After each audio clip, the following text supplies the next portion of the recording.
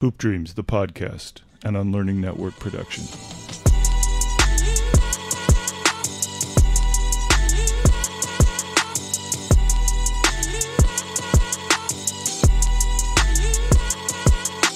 The man joining us today, Emmy Award winning producer, 17, they say spent years, I say incredible years at ESPN, created phenomenal and produced phenomenal legendary shows like Sports Center, Mike and Mike in the Morning, Sunday NFL Countdown, College Game Day. And that was just the beginning, because his true passion has been about sports and faith. Currently, with the Sports Spectrum Network, joining us today is Jason Romano on the Hoop Dreams podcast. I'm one of your hosts, Will Gates, and that's my dog, Arthur Agee. Thank you, Jason, for being here, buddy.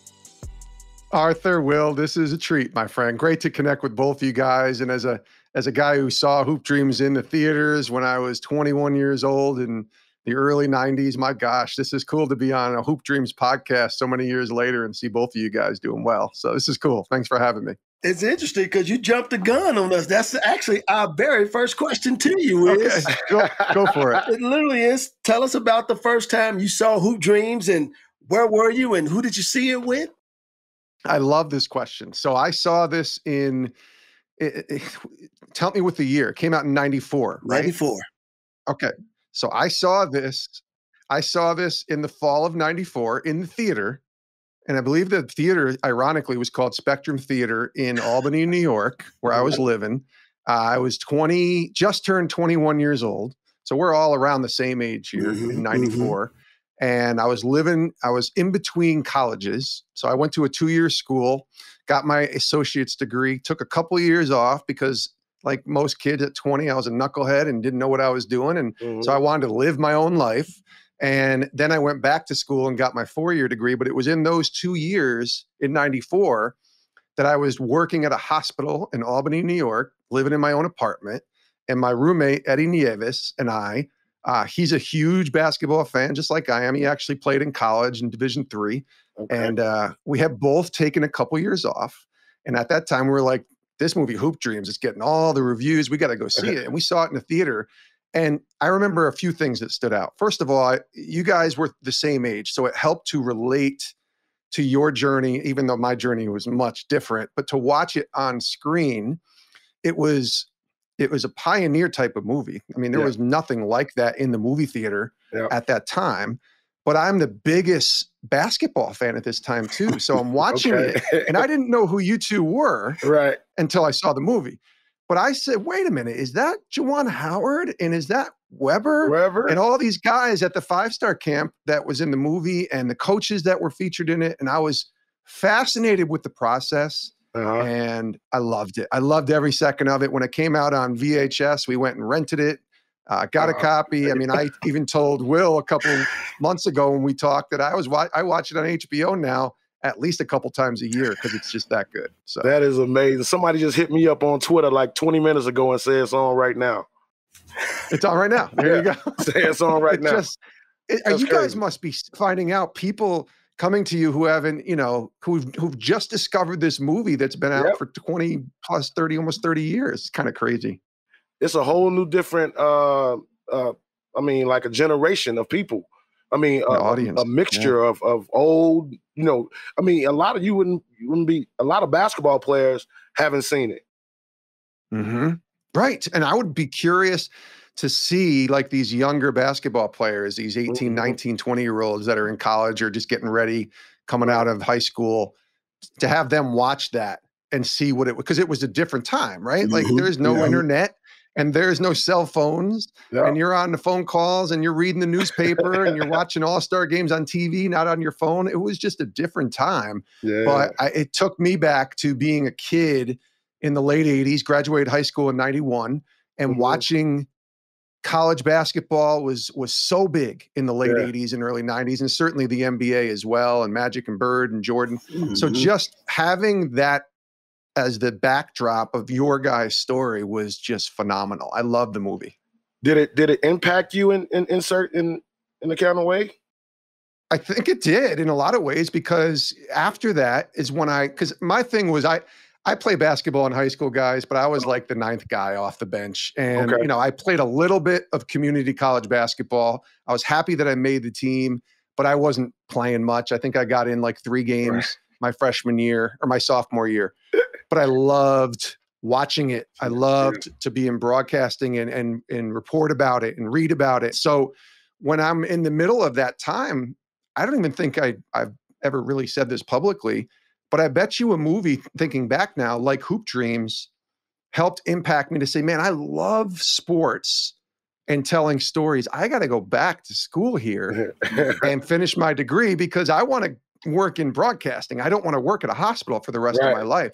And it was all of that was taking place around that time where I went back to college, got my degree, worked in radio, then got to ESPN, and it all probably started in that time frame when I had seen your guys' movies. So I don't know if it was a direct impact, but I guarantee you seeing a movie like that and seeing how stories could be told and how much I love the game of basketball, both playing, even if it was pickup, but also covering the game. Yeah, I think it impacted me a lot.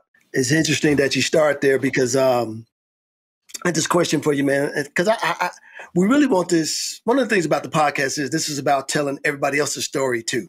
So we want to know the Jason Romano story. Let's go back to the beginning. You were born in Rochester, New York, but you grew up outside of Albany. And so what was that like? What was it like for you growing up as a kid and coming into your own? So I was a kid who grew up in a divorced home. Parents were divorced when I was 5 or 6. So I didn't really have a great relationship with my dad. My first book is about that relationship. It was very broken and very roller coastery, if you will, up and down and up and down.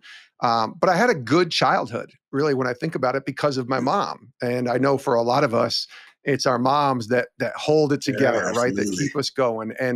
And for me, my mom was that person. She was the rock of the family, her and my grandparents, because we know they're the best too. And my grandparents and my mom really held it together for me and my 2 brothers. I tell people I grew up loving sports, like out of the womb, right? Like when I was 5 or 6, I started reading the sports page every morning. And as I got older and my brother is also loving sports, again, before the internet, it was ESPN, it was Monday night, football.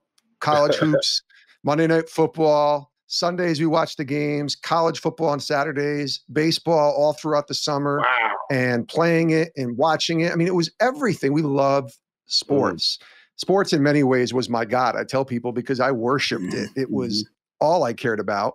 My brothers and I fought for that sports page as we got older because we wanted to see the box score the next day. You guys probably remember those days. Right? I got to see what my guy Larry Bird did because I grew up a Celtics fan. Larry was my basketball hero, and my brother Chris grew up a Lakers fan, and Magic was his guy. That's why I got that picture behind me of Magic and Bird, because it reminds me of me and my brother. And so I don't know why we grew up rooting against the teams, the teams that we each rooted for, but that began a rivalry, a friendly rivalry in the house for me and my brothers for years.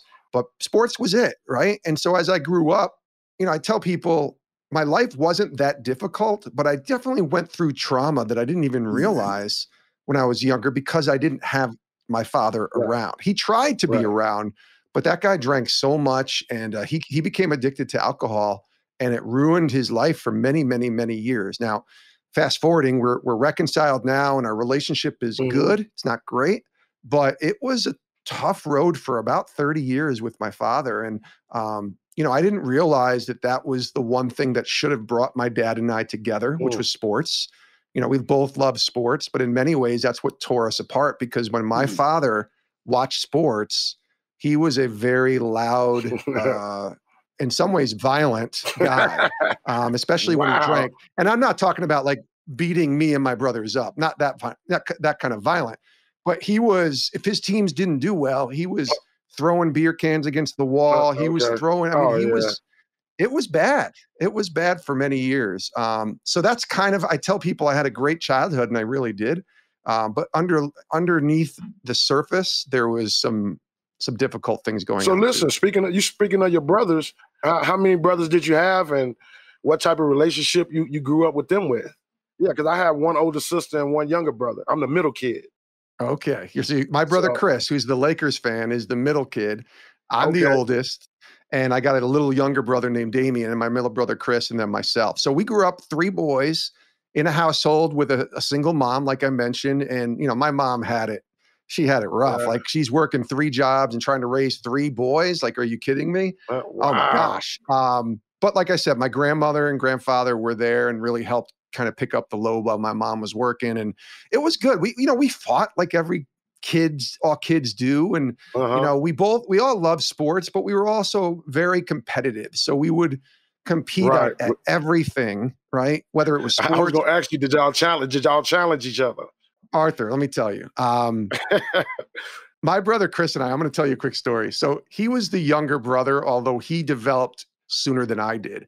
So at 10 years old, this kid's starting to grow a mustache. I mean, he is filling out, and he was, I'm dead serious when I tell you this. And he was 5'8" in 5th grade. Wow, and he ended up being 5'10". Right. But he ended up being 5'10". That's what he is now. So he didn't grow a whole lot. He didn't grow a whole lot. But in 5th and 6th grade, we were battling, and there were times in our backyard where we would play we had a hoop in our backyard, and we'd go out and shoot, and we'd play 1-on-1. And I was starting to beat him a little bit, and he was getting mad. And one day I was scoring on him, and I was more of a jump shooter outside kind of guy, and he was like a post and kind of take you inside a little bit. And I was just sitting out there draining threes. So one time my brother gets the ball, and he comes in on me, and I'm stopping him, and I block his shot. He got so mad. He swiped at me and karate chopped me right in the throat. Are you serious? I'm dead serious. I went down, and I was probably 14, maybe 15. I went down, guys, and I was down for the count for a while. And I was coughing and choking a little bit. And he was laughing. He's like, "That's what you get for trying to bring it into my house." And I'm like, what's happening? You're like, I got a concussion. I can't breathe. Here's the funny part, though, guys. That brother today is a pastor. But are you serious? I am very serious, but he wasn't acting all pastoral back in the day when we were in high school. No. He had to get it out early. Oh my gosh. We have a great relationship today, my brothers. But when we were kids, we loved each other. But like, I'm sure you guys too, like, you battle with your brothers and you compete with your brothers. You compete for attention with your mom. I mean, you compete for attention with girls, all of those things when you're in high school. And but yeah, as we got older, we're good friends now still, and best buds. And I'm so proud of both my brothers. But back then it was a battle. Let's just say that. Which actually leads me to my next question is you're being the oldest. Yep. Where did the love of sports come from? Because see, I'm the younger brother. So I saw my brothers. I knew I fed off of their love. Where did the love of sports come from? Well, it certainly didn't come from my mom, but it came from my dad, ironically. But it came from really my grandfather. So like I said, I wasn't around my dad as much when we were little, but my dad loves sports. Even to this day, our conversations center around who the next head coach of the Boston Celtics is going to be, because that's my dad's team, that's my team. So all we do is talk about sports. But my dad's love of sports came from my grandfather. And my grandfather was around a lot when we were little. And, he died in 2007 and I miss him. But when we were kids, that's all. We watched sports with him. He would explain to us situations and teach us the game. He was our coach in Little League. He came to all of our games, never missed a game in high school. Wow. So that's really, I think, if I'm being honest, Will, where it came from was my grandfather, but also my dad. I just wish that my dad didn't worship sports so much, where he could have just let that go and just be a dad. But he couldn't do it. But my grandfather was the one, man. He passed that down to all of us. And, I'm trying to pass that down to my daughter. I have one daughter right now, and she loves sports too. Not like I do, but she loves it and watches it and plays it. So it's pretty fun. Love it. So you growing up in New York. I mean, you wasn't a Knicks fan? I was upstate. So we were up in Albany, about 2 hours north of New York. And my dad, like I said, my dad was a Celtics fan from like the 60s, Arthur. So if, the Bill Russell days, right? And the John Havlicek days. So they won title after title. My dad grew up in the 60s. So that was his team. And then I just kind of adopted that from him. And so we became Nick haters. I don't like using the word hater, but you know what I mean by that. If you're a Celtics fan, you're not a Knicks fan if you're a Celtics fan, right? Right. That's right. That's right. That's right. So Boston was about equal distance to us where we lived as New York City was. So we had a lot more Boston fans than you would think in Albany, in the upstate New York area. So where's the Buffalo Bills at? So the Bills are further west. So picture New York City on a map and then just go 2 hours directly north, and that's where I was. If you want to go from where I was to Buffalo, you got to go about 6 hours, 5 hours west. It's over. Buffalo is over by Pittsburgh and Cleveland and Ohio. Buffalo is on the western part of New York State. There's a lot of Bills fans in the town I grew up in as well. I rebelled. I didn't root for any local team. I root for the Cowboys. That's been my team since I was the Dallas Cowboys.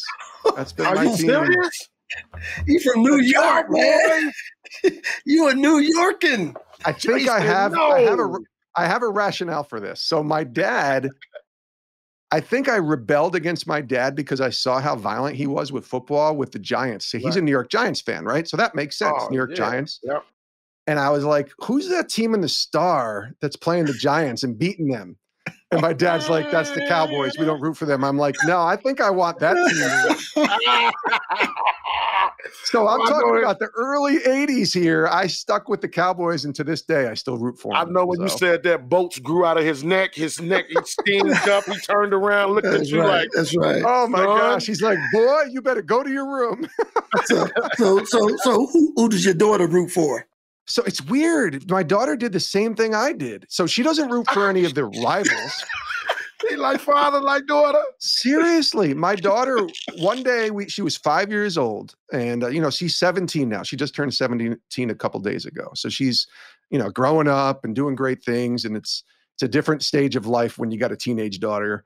But when she's 4 or 5, I'm watching football one Sunday.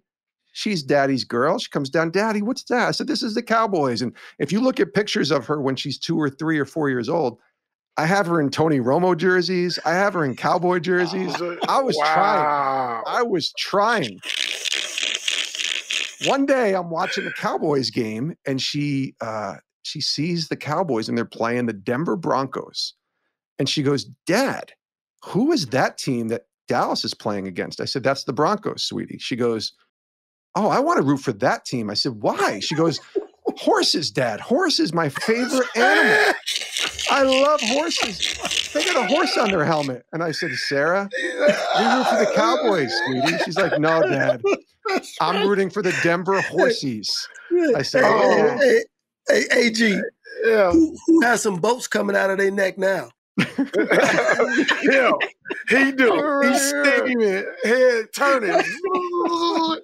Oh, so my gosh, look. Speaking of your diehard Cowboys, is Stephen A. Smith talking to you when he be saying them nauseating Cowboy fans?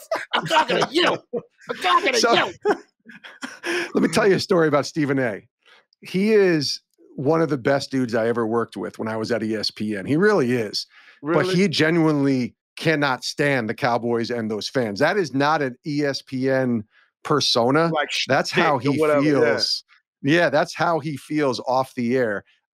He's not talking to me. Here's why he's not talking to me. Because I'm not a nauseating fan who's screaming and yelling and telling people how great the Cowboys are every year.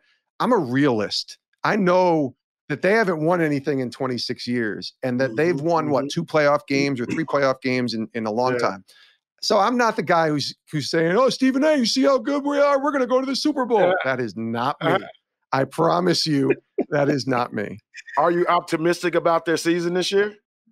I mean, they start off good. 25 years, Arthur. I mean, I guess I'm optimistic that if they're healthy, they have a good team. Like, they have a lot of talent. But you guys know, you played at higher levels than I did. Talent doesn't always win you games. You got to put it together. You got to have a good culture.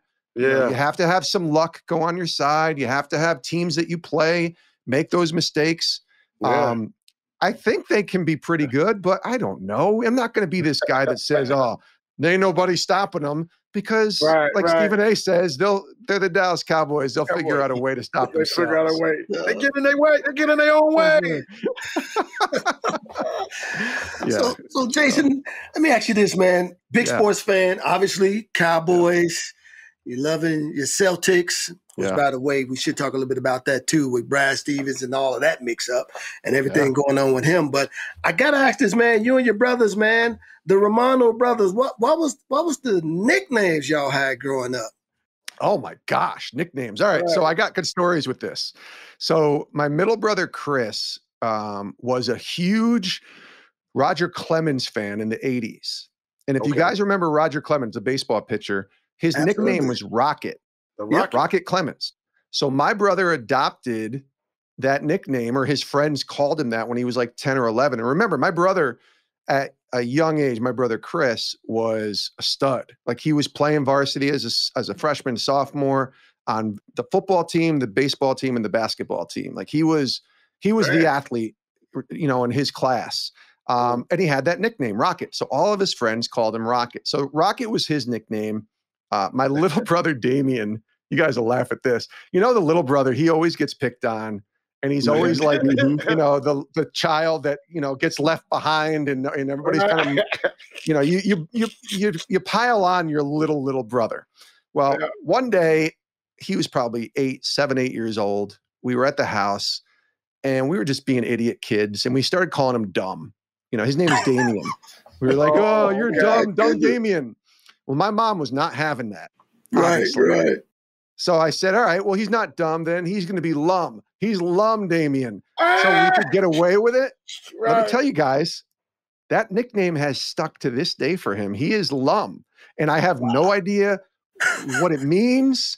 People were like, why do you call him Lum? I'm like, well, we used to call him Dumb, and then we just changed it to Lum. But it became like this really, like he wore it as a badge of honor. And that was his nickname through high school and in college and as he got older. So I still see him and call him Lum every so often. And he obviously, and he answers. He knows I'm not calling him dumb anymore because he's a smart kid. So he had that. I really didn't have a nickname when I was younger. I mean, I wanted to be, like Larry Legend or, Straw, like Darryl Strawberry. I was a big Mets fan. I wanted to have a nickname like that. I didn't have a nickname. My college roommate, my friend Eddie, who I told you guys about when we went and saw Hoop Dreams, he used to call me Jay Nice because he was a DJ and he was Ed Smooth in college and I was Jay Nice. Do you guys remember Nice and Smooth, the rap band? Yeah, absolutely. Absolutely.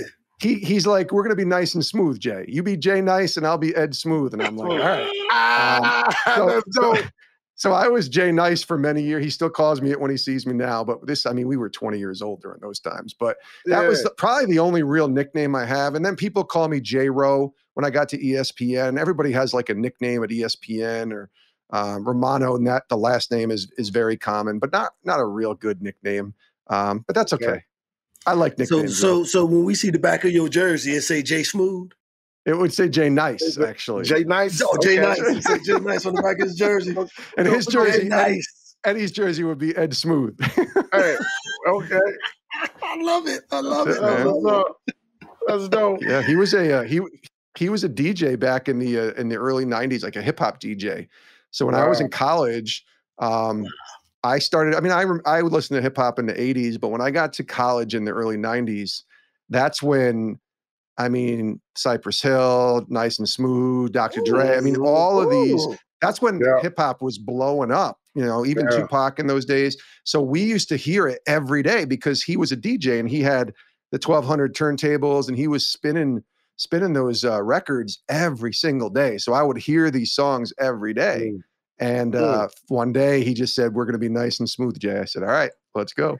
So, you can always tell somebody's era as soon as they start talking about what rap music they listen to. You're like, oh, I know what era you from. Oh, so let me ask you this, man. This is interesting because it's, you play sports. What were some of the great playgrounds in your area? What were some of the great basketball courts in your area? Well, there was only one because I grew up in the Albany area, but I grew up in a really small town. We're talking about 2,000 people everybody knew everybody. It's Everybody know everybody. Yeah. Oh, you guys know about those towns. Everybody knows everybody. And they all know your business, good and bad. And that's not always a good thing. That's right. But it was a little town called Ravenna. And it's about 12 miles south of Albany. And it's a little, little town that we had the Mosier Park.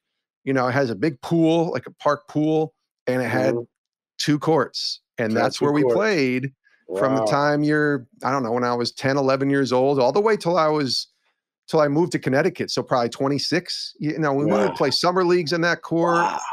We would play pickup. I mean, I remember guys going in high school and college and playing pickup from 6 to, you guys did this too. I know it, from 5 or 6 at night until they turned off the lights.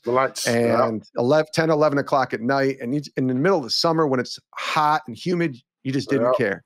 You brought a couple extra T-shirts and you sweat through them all and you kept playing. And that's what we did. And we played. And you always wanted to stay on a team. Like we played winners, right? So winners stayed on. So when we played, you stayed on the court. And I was grateful when I was on those teams that played 10, 11 games in a row and we were just running it. And there was other times when, you'd lose 1 or 2 games and you didn't play for another 3 games because there was 5 or 6 teams waiting on the side. And I love those memories though, man. I loved playing. I didn't care who was watching. There was a lot of trash talk for a small town of people that weren't very good. If I'm being honest, guys, we were okay, but we knew when somebody who was going to play college ball was on those courts. And you kind of just sat there and watched him and you're like, okay, that guy's on a different level than all of us. But it was fun. And we played for years on those courts. So Mosier Park, Ravenna, New York. That was the court. Mosier Park. Yes. That was the court. Name. Yeah, Mosier Park. Well, you already told us your favorite basketball player and the sports guy you looked up to was Larry Bird. I did. But where did the media and broadcasting, why did you want to do that? Like, who did you see doing that? You know what I'm saying? Because I saw Isaiah Thomas go from the west side of Chicago to back-to-back NBA champions, and I thought I could do that same thing. Yes. And it's just so crazy that I had a camera following me for 70-some years about doing it. But you know what I'm saying? He was like my template, if you would say. Yeah. So who was that for you, and where did that come from? That's a great question. So I think early on, probably in the mid 80s is when I watched sports all the time. So it wasn't just playing it, but I watched it, and I would have notebooks and keep stats. And I was doing things at 14 and 15 that I didn't realize would actually help me get a job in broadcasting someday, but I was doing it because I just loved it. And so I would watch on TV, I would watch Howard Cosell when I'm going way back to when we were all little kids, right? And so I remember Howard Cosell, and I remember thinking, he's the greatest broadcaster out there right now, right? So at that time, it was Howard Cosell. Now, as you get a little older and you start watching ESPN and Sports Center and guys like Dan Patrick and Keith Olbermann and Stuart Scott and Rich Eisen and Bob Lee, all of these legends, Chris Berman, like those guys are the guys when you watch and you think, well, I don't know if I could ever be those guys, but I would love to do what they're doing someday. Right. Absolutely. So that's kind of what I would watch and see. And those were, if you want to call them my templates, Arthur, like those were the guys that I it's not even the guys. I just thought, how cool would it be to work at a place where all you have to worry about is sports? It's sports. All day long. Right. All day long. Right. So at 17 in high school, I think about this now because my daughter's 17, I knew that that's what I wanted to do. Now, I didn't know how to get there. I didn't know, that internships were important. I didn't know the importance of networking. There was no internet, so I didn't know how you get a job, but I knew that's what I wanted to do. And I remember in my high school yearbook, class of 1991, guys, right? Class of 1991 high school yearbook, it says, my ambition is to become the greatest sports announcer since Howard Cosell. Now, that didn't happen, but I got to achieve a dream that was something that I was only thinking about back in those days, which was get to ESPN. That's right. Wow. So, Yeah. What stirred it? I mean, obviously, you said you saw Howard Cosell, but I'm thinking about going down a level when I actually what stirred it more, tending toward that. Was it because you were done with sports in sense of saying I can't play it, but I love it so much, question. I'm going to just this going to keep me in the game. Mm-hmm. No, I think it was probably sometime my senior year of high school. I thought I was better than I was. I probably was a little bit better than the coach thought I was. I played every game, but I was like the seventh man, the second guy off the bench. I would play maybe 10 minutes a game and score a couple, 4, 5, 6 points a game, something like that. And I'm realizing as I'm doing this, like, there's no way that I'm going to ever play college or pro ball. Now, I did play a little community college. I elevated. My game got better after my senior year, enough to play and make a community college team. But I still knew I wasn't going to play pros. So what's the next best thing, guys? Well, you can talk about it. You can talk about broadcast it. That's right. And get paid for it. And get paid for it. Now, that part, I didn't know if it was ever going to happen, but it did. But Will, I got to tell you, that was where I think the rubber hit the road for me. And I was like, all right, I don't know a whole lot of other things that I really want to do. A lot of people go to college and they'll think, they go to college and maybe I'll try this and I'll learn some things here and there. Yeah. I went to college for the sole purpose to get a broadcasting degree and work in broadcasting. And I did that my community college year, and I did it when I got my 4-year degree. My sole goal was to do that. And I'll tell you, when I got to college, Will, and I went to a community college over near Buffalo, by the way. I know Arthur was talking about Buffalo. I went to a community college out there for 2 years. And I hosted my own radio show. I was broadcasting the community college basketball games, high school football games. And I was 18 years old in college, my freshman year, doing this. Now, I was terrible. Don't ever dig up those cassettes because it was bad. Really bad. But I realized when I was doing this, I want to do this. Like, this is so much fun. Are you kidding me? And so I took classes in college. Obviously, you take your main classes, your math and your English that you have to take. But all of my electives were broadcasting, radio announcing, everything that I could learn about this industry in college. And so I got my 2-year degree. I took those 2 years off, like I told you guys, saw Hoop Dreams, and then went back to school. And again, when I went back, I realized as I was going back, I don't want to be in any other business but broadcasting. So I went back, got my 4-year degree, and I did the same thing my last 2 years. I enthralled myself into the radio station, the TV station, anything that I could do. I hosted my own sports talk show in 1996. I mean, in college. So again, I wasn't getting paid and it wasn't very good, but I was doing what I loved. And I said, maybe someday I'll get paid for this. But either way, I want to do this for as long as God will let me. And I was grateful because I got out of college in 97. So I took a couple years off. So I graduated in 97 and got a job. Where was that from you graduated from? So if you know the New York school systems in college, there's a SUNY school system, State University of New York. And so they have SUNY Albany, SUNY Buffalo, SUNY Geneseo, SUNY Oswego. I graduated from a college called SUNY New Paltz. And New Paltz is about 1 hour north of New York City. So we had a lot of city kids that were at New Paltz. But they had what I called was the best 4-year broadcasting program in the state. And so I went there because it was cheap, because I was a state school and I didn't have a lot of money, and because they had a broadcasting program. Do you remember the teachers? Do you remember the teachers who taught it? I don't remember. No, it's funny. My mind was so focused on graduating. I didn't, and this is what I say, I didn't know any better. I should have gotten to know the teachers. I remember my teacher in my freshman and sophomore years, Mr. Keeler, and he was a big influence on me, Stephen Keeler, early on, to just say, you know what, you're 18 and 19, but go for this. Go for it. Don't worry about anybody else telling you can't do it. Try it. See if you can do this.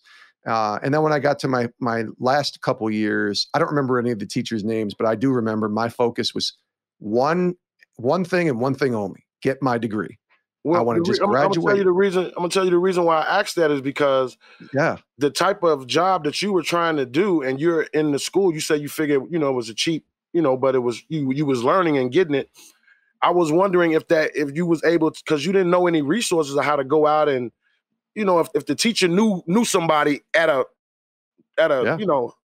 and then try to turn you on that way to them, where you can get your foot in the door or say something good about, what Jason, I had this guy in my class, he's about to graduate. You know what I'm saying? So how was did you just stumble upon somebody and they said, I got a good story here for you, because when I got out of college, I mean, I was dating a girl too, and there's always, a girl comes in the picture. And so my focus was school during the week, broadcasting, and then go see my girlfriend. And so I really wasn't even about that college life and about that time of getting to know people. I just wanted to get it through it and get it done. When I graduated in 97, I got a job and I was working at some marketing firm. It had nothing to do with broadcasting. It was just a job to make money. And I didn't want to go back and live with my parents or my grandparents because I had done that. And I needed to get out and be on my own. So I found an apartment and I needed a job. So I was working at that marketing place, but in the back of my mind, I said, I need to work in broadcasting. So one day around this time, a long time ago, 1997, I got my resume and I printed about 10 copies of it. And I said, I'm going to drive in Albany, because I went back home, to every radio station in the Albany area. And I'm going to walk in and I'm going to hand them my resume and I'm going to tell them I'll do anything to work for them. I don't even need to get paid. And I meant that. I just needed to get into a radio station to get experience. The very first station I went to, WGY, 810 AM, News Talk Radio in Albany, New York. I walked in and I saw the lady at the front desk. And I handed her my resume and I said, hi, you don't know me. My name is Jason. I was 22 at the time, right? 22 years old. And I went in and I said, you don't know me. I just graduated college. I love broadcasting and I would love to work for you guys. And you don't even have to pay me. If you have any openings, I'd love to chat with you. Here's my resume. And we talked for a few minutes with that woman. And she was just a secretary, right? So she was I always say, I don't even remember her name because I didn't really get to know her, but if she had taken my resume, guys, right, and just ripped it apart and threw it in the garbage after I walked out, I have no idea how my journey would have went. But she didn't. Wow. She took the resume. Apparently, I impressed her enough. She took it back to one of the gals who worked in the promotions department at the radio station, and she said, "Hey, this young man, Jason, came. He might be somebody that could help you guys." So the next day, I got a call from this woman telling me that they didn't have an opening, but they'd love to have me come volunteer. That was the word they used at their station in their department. And I said, absolutely. I didn't even give it a second chance because I just wanted to get in the door, guys. Right. And once you get in the door, then it's on me. But getting in the door is not always on me. That's on somebody else opening that door and saying, come on in. I got in the door and I made the most of it.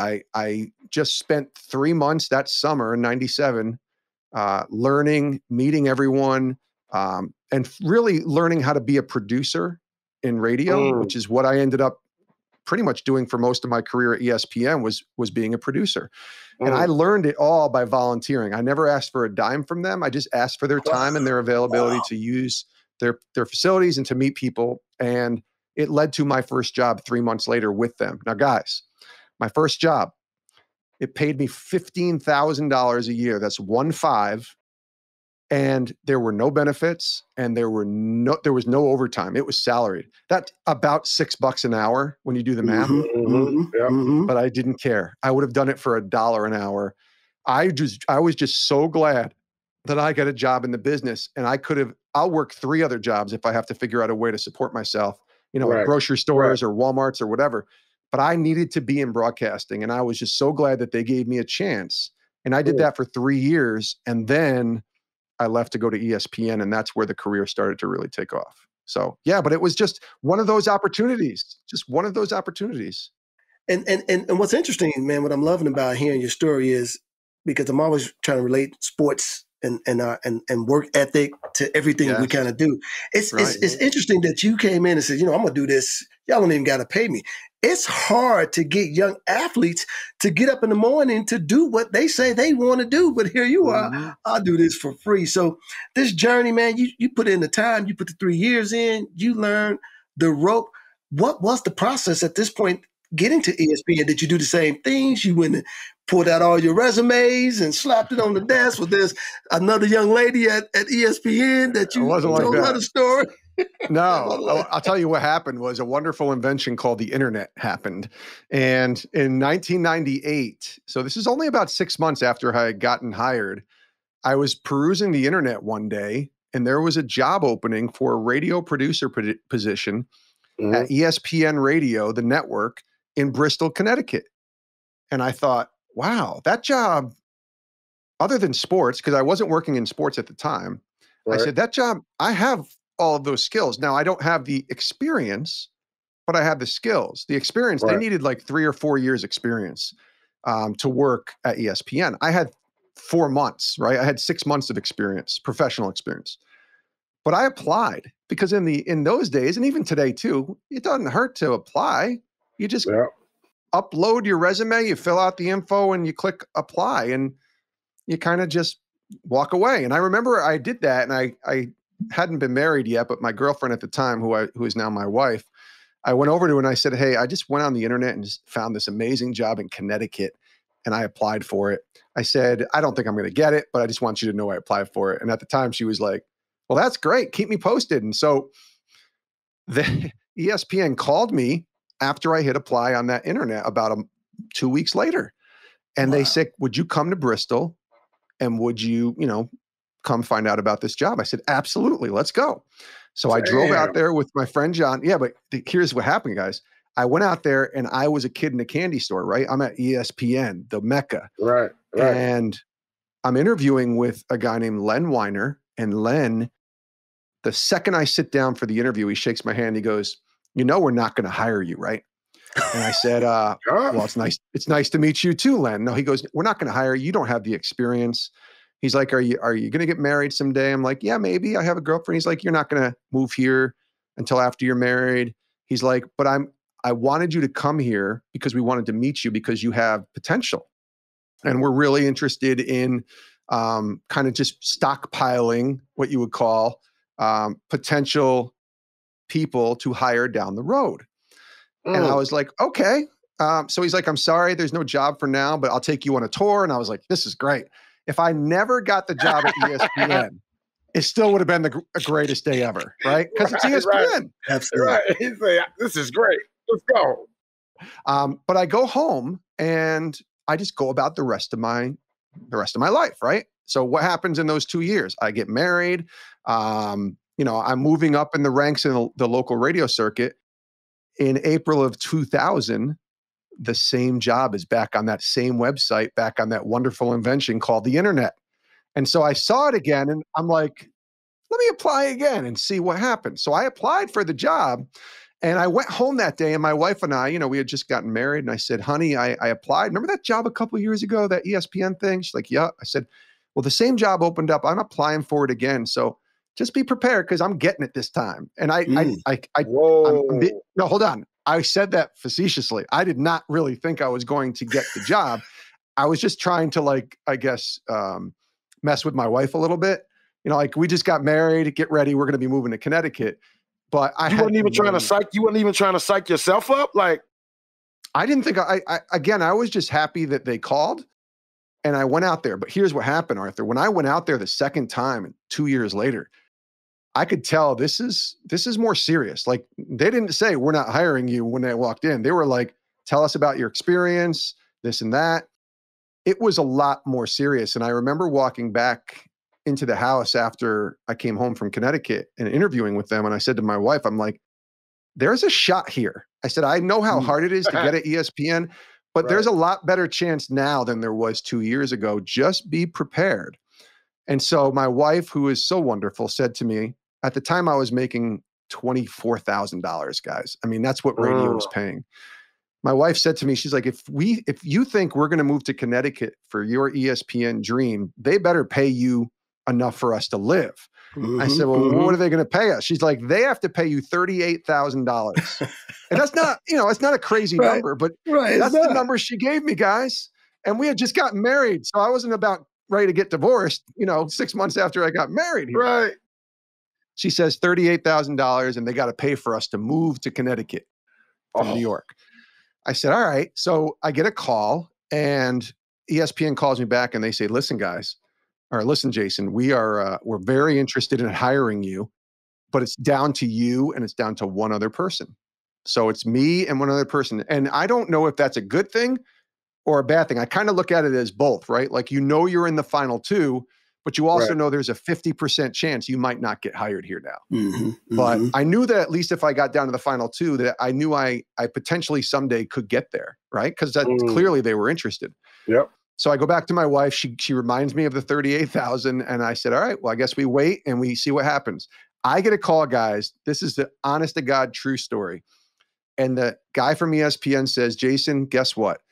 We want to hire both you and the other person. So we'd like to hire you and bring you to ESPN. They never do that, by the way. In 17 years, I've never seen this happen. They said, we love you. We love the other guy. His name is Paul. We want to hire both you and Paul. I said, great, I'm in. Let's go. And then he's like, well, don't you want to know how much we're offering you? And I was like, yeah, I think I do. He goes, our salary, and I kid you not when I say this, he goes, our salary is $38,000 a year. I said, that works. I'll take it. And he's like, we'll also move you to Connecticut. We'll pay for your transportation. Yeah. I said, sign me up. I'm good. Let's go. What? And I went back and told my wife that night, and she said, well, are they paying you what I said they had to pay you? I said, right on the nose, honey. And she started crying. She's like, man, why didn't I say 40,000? Yes. So that was how I got to ESPN. And I tell people that is not how most people get to ESPN. You either know someone or you go through an internship or you have a connection. I knew no one, but I had gone in 98 and they had me on their list and they remembered me. And I went back 2 years later and they hired me. I was going to ask you, did they remember you? Did you see the same guy too? Was he same people? That was the key, guys. The same people who were doing the hiring in 98, minus one or two, obviously. But for the most part, in 2000, were the same people. Now, here's the difference. In 98, I interviewed with one person, that guy, Len, who told me I wasn't going to get hired. In 2000, when I went out there, I interviewed with like 4 or 5 different people. And one of them, the entire interview was a sports trivia knowledge interview. Like, he just wanted to know if I knew about, he didn't care about anything else other than, do you know sports? So he started quizzing me and he started asking me about what was happening in the sports world. And I had to, I guess, impress him enough to know that I pay attention. I know what I'm talking about. And that was big for me because I mean, like I told you guys, I was watching sports since I was 7 years old. So that useless sports knowledge that I had as a kid actually helped me in some ways get a job at ESPN. So. Right. That's crazy. You got that's like a hoop dream. Like, you get the money that your wife, that y'all asked for, and they're going to pay for y'all to move. Like, at this time, you got to be on like cloud 39, 40 somewhere, man. Like, damn, my life has just changed. You have no idea. It was, that was my hoop dream. I tell people, and by the way, now that I can look back 21 years later, that opened up so many doors. Honestly, if I never get to ESPN, I'm not talking to you guys. Just being honest here. I'm not getting a chance to hang out with you guys on your show. I'm certainly not writing books, and I'm certainly not in a position where I could have left ESPN to go into whatever I decided I wanted to go into. ESPN gave me so many blessings and opportunities. I mean, even little things like Disney owns ESPN, right? So if you're an employee of ESPN, you get free Disney World tickets. So guess what I took my daughter to every year? Disney World. Yes. So that kid for 8 straight years went to Disney World when I hadn't go to Disney World till I was, married. For 8 years in a row. And that doesn't happen if I don't work at ESPN. So it's not just the blessings for me, but it was all of these cool opportunities and experiences and meeting my sports heroes, people like Emmitt Smith and Darryl Strawberry, working with people who were my heroes as kids.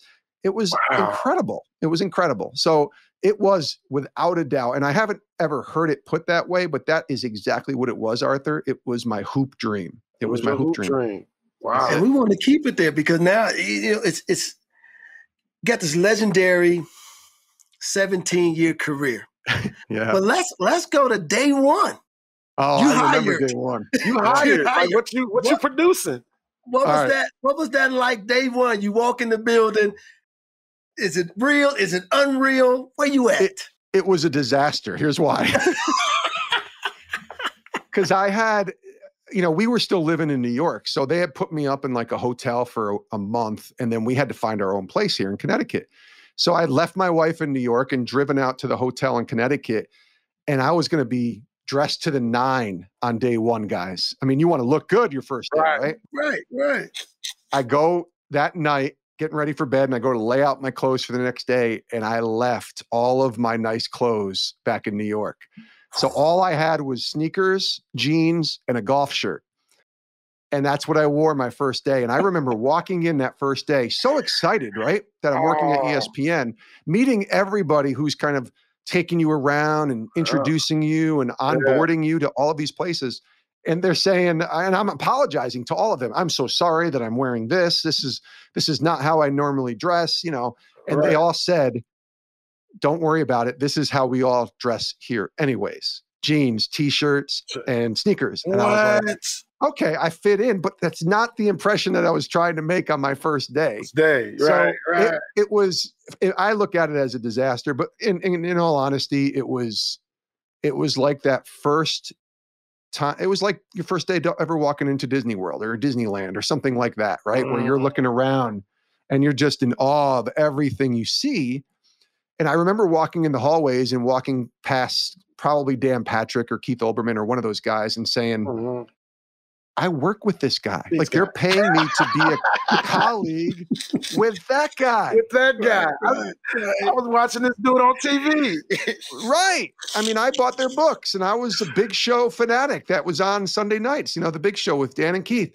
And now I'm getting paid to work with them. And that was pretty surreal. It got better along the years of that kind of like that shine, that new car smell, if you will, wearing off. But I can tell you in 17 years, there probably wasn't one day where I didn't walk into that place and be like, I can't believe I get to work here, that they're paying me enough money to support my family to come work here. I never lost that. Even in the moments when you're not having a good day or it's tough at work or your colleagues driving you nuts or your boss is not getting along, whatever, I still said, wait a minute, we're still working in the toy department of sports broadcasting. We're in sports. This is the toy department. We get to play in the toy department every single day. It's not serious here, guys. I understood that and was grateful for that every day. I really was. Because I understood that it wasn't serious. It was sports, and we had to be the best that we could be. You're at the best sports broadcasting place you can be, but it was still sports. It was still sports. So, but I loved it. Man, that's crazy. That is amazing. I mean, so let me ask you, when was the first time you met Stuart Scott? So Stuart, I can't tell you the exact time, but the exact day, but I can tell you a couple Stu Scott stories. So in the early days of my broadcasting career at ESPN, I worked at ESPN Radio. So I was a radio producer. And I worked on a show called Game Night on ESPN Radio. And it was on at like 7:00 at night, national radio. So it was on all around the country. And I was the producer for that show. And usually around 9:00 at night, we would call Sports Center, the TV side, and we would say, hey, can one of your anchors come over and do a little broadcast hit with us on the radio to promote their show? And that was usually the 11:00 Sports Center. I'm talking East Coast time here. So the 11:00 Sports Center, 9:00 or so, the anchor would come over, and it was either Rich Eisen or Stuart Scott that would come over every day for about a year because that was their show. And so Stu would come into the studio and they would, we wouldn't even talk about what was coming up on SportsCenter. It was more of just kind of like what we're doing. He would come in the studio and my hosts, Chris and Chuck, would say, what's up, Stu? How you doing? Hey, I'm good. How are you? And they would just start talking. And I just remember Stu being just this cool cat That's how I remember him, just being like a guy who was like, I'm Stuart Scott and I'm having fun here every day. And that was what it was like. Now, later on, guys, after he contracted cancer, and obviously we're talking about someone who's passed now, RIP Stuart Scott, but later on in his life, I saw this fighter who had lost a lot of weight, and certainly this guy who was battling for his life, but never let that get in the way of his broadcasting and what he did on air. And so he would come in, and I remember working on Sunday NFL Countdown, and we would be in this big room watching all the games on Sundays in the NFL season. And, you know, there was some heavy hitters in that room. I mean, Chris Berman and Tom Jackson and Michael Irvin and Chris Carter and Chris Mortensen, like all of these ESPN NFL guys were in this room. So we would be watching games, and right about 5:30 every Sunday, Stuart Scott would walk in because he'd get ready for the late Sports Center. So he'd walk in, everybody would look at him and go, Stu, and like 25 people all at once saying Stu, and he'd just be like, what's up, guys? He'd come in, he'd sit right in the front row next to Chris Berman, and he would watch NFL games until the games were over. So, but that was why he was battling cancer, guys. And I'll never forget, this will be my last thing on Stu. The day he died, I'll never forget that day. It was January of 2015. And, you know, at that time I was working on the NFL project at ESPN, and Stu hadn't been on the air for, 9 months before that. He was fighting, but he also knew that it was coming to an end. And we get into work that morning, and my boss tells me to, don't post anything, don't get anything up on social media, don't do anything with the NFL until I tell you. And he never did that. And I was like, that's weird. Why would he say that? And then like an hour later, he comes in, he goes, you're about to watch on TV, but Stu just passed. And we were all bummed. You know, it was obviously a really hard day for anyone who worked at ESPN, but for the people that worked with him. But I just remember how unbelievably proud I was to be at ESPN that day and watch how people honored him. And the legacy that he left. And then all you had to do was go on social media that day, and President Obama was tweeting about him. Michael Jordan was sending press releases about Stuart Scott.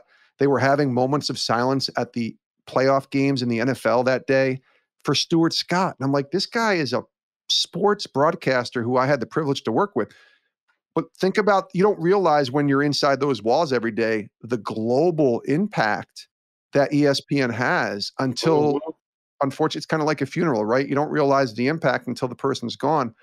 Stu Scott's impact on that place was enormous because of the fact that it touched so many. I mean, he was the first prominent African-American voice that young African-American inner city kids could relate to. When he was on, that was a big deal, right? You guys probably would be able to speak to that. He was better my than favorite. I could. I mean, he was my favorite. That's why I had to bring him up, man, because I want to live what you felt seeing him every day. I want to live that through you. So I had to bring that up and talk about him because he was my favorite. I mean, and he didn't seem like, it just seemed like that was the true, authentic him. Like when the cameras was off, like he was still cool and laid back, and he would talk like that. Like it wasn't, nothing was forced.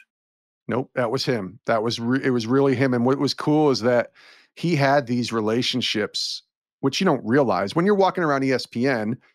Those are your colleagues, but when you look back, you realize, oh, Stu Scott was friends with Michael Jordan, right? And I know they were connected at North Carolina. They both went to North Carolina, but they were friends. Like he would just be like, "Yo, what's up, MJ?"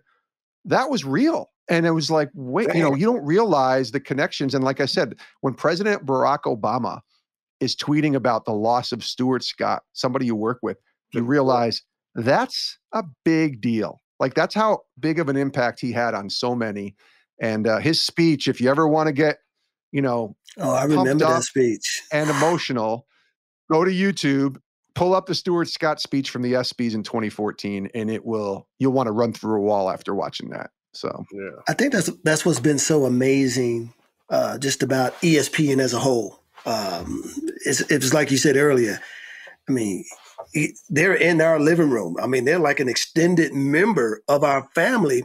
But what's amazing is that you're behind the scenes. Right. Nobody knew who I was. Right. Nobody knows who you were, but you're sitting back there like giving guidance and you know, pumping stuff in people's ears and keeping it moving. And what was that like, having to talk to those kind of guys to give them directions of Stuart Scott, Chris Berman, Dan Patrick, even Stephen A. What was that experience like? I remember. I want a 2-shot on Stuart. Okay, get out. Okay, go back. I want a 1-shot.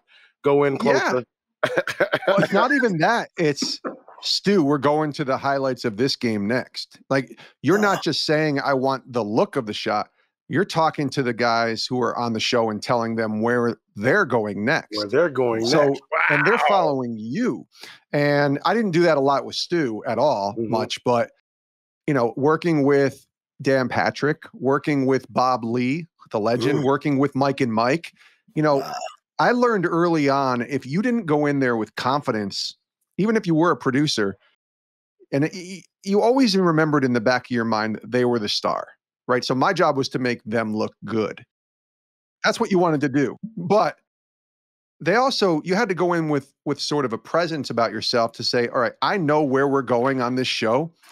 Here's where we need to go, and here's what you need to do to get us there. And they would, and when you did that, you know, you had to earn that trust, but they respected you a heck of a lot more if you weren't that impressed with them. You know, if you're that, oh my gosh, I'm working here with Dan Patrick, guys. This is amazing. Dan, could you maybe go to this topic next? They're gonna roll all over you if you do that. If you go in there and you stand firm and you say, guys, I really think we shouldn't go here, or I really do think we should go there, and you express your opinion and you do it confidently, that's when they know that, okay, I trust that guy. He cares about what he's doing. I want to get behind that guy. And how did you learn? You know, how did you do that? Did you go in wanting to be that way, or did you have to learn to do that?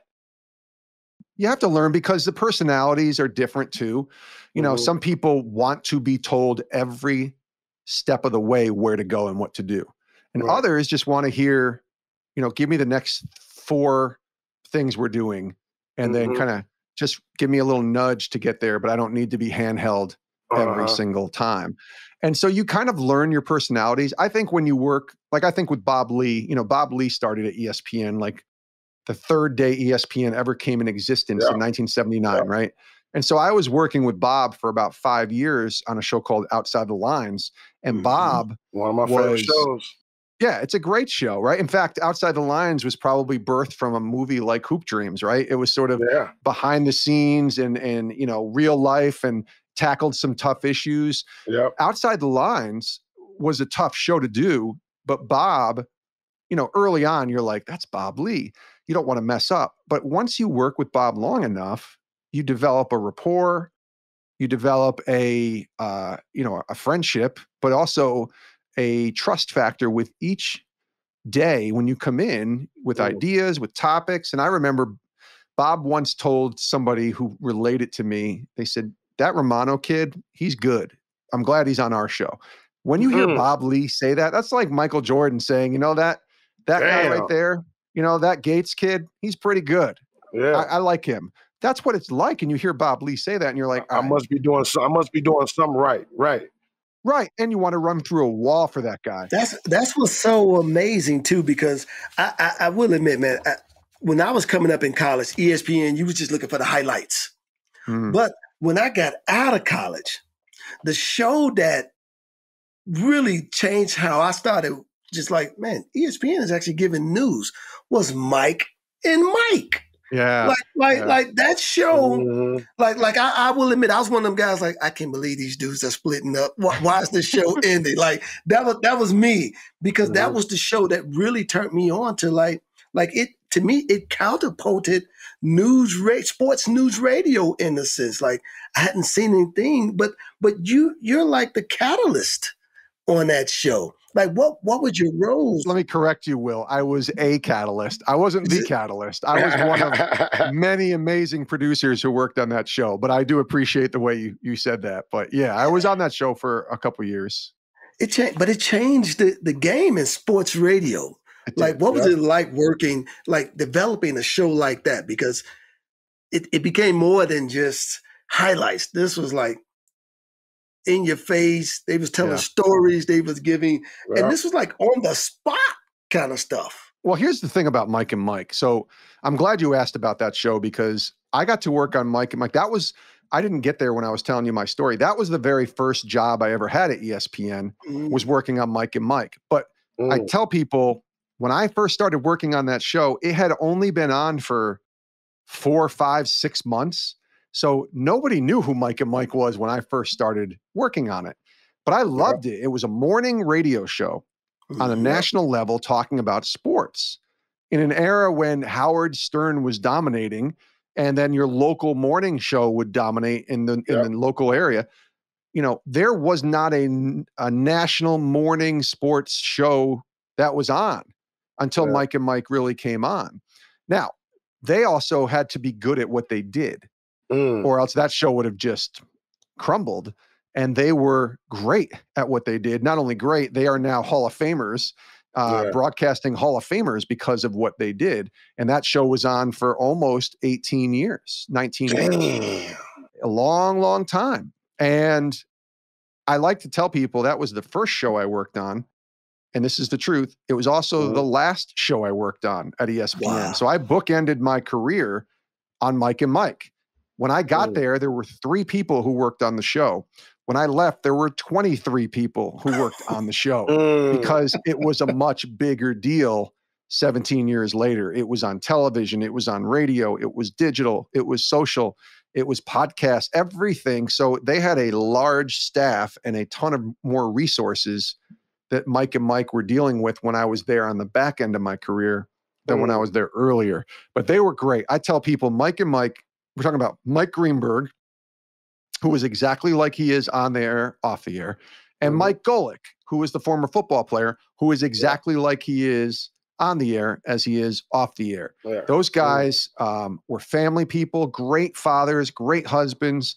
They cared about their job and they were really good at it. But when the show ended, they went right home to their families and they took care of their kids and watched their kids grow up. And so I respected the heck out of that because when I saw them do that, I was like, all right, when I become a dad, I know that someday I don't want to just have work dominate my life. I want to be able to be a good dad, especially because I didn't have a good dad. And I saw Mike and Mike early on before I became a dad and watched them. And I was like, I want to be like that. So they had a bigger influence on me than a lot of people think, not just because of how great they were on the air, but because of how great they were off the air. Yeah.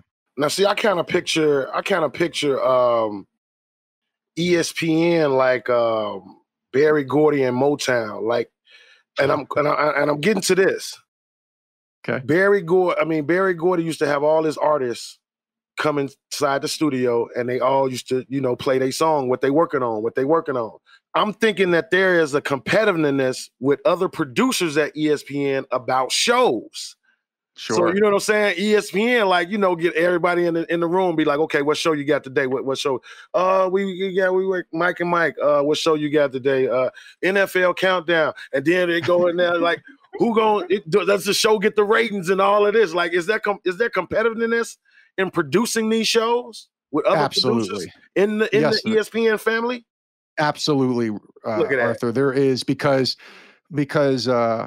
if I was working one day on Outside the Lines, which I did, that show was probably 7th in the pecking order, in my opinion, of what people thought was an important show. It was always Sports Center. It was always the NFL, Monday Night Football, and then shows like, First Take with Stephen A. and Skip back in the day, and Mike and Mike and shows like that. And then there was Outside the Lines. So if I would go in, you can't forget. I'm not going to let you forget Cold Pizza.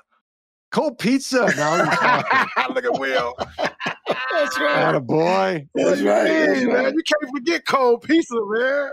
Cold pizza turned into First Take. That's exactly right. That's good memory by you. So those shows, and by the way, Cold Pizza was one of those that were really at the bottom of the barrel. I mean, they were on ESPN, so they were important shows. But you always felt like you were fighting for the guests that you wanted to have on and the topics and for eyeballs and for approval by the bosses. So you would try to do things, you know, we want to say, I had a great show today on Outside the Lines. It's like, yeah, I didn't see it. I saw SportsCenter. And it's like, no, watch our show.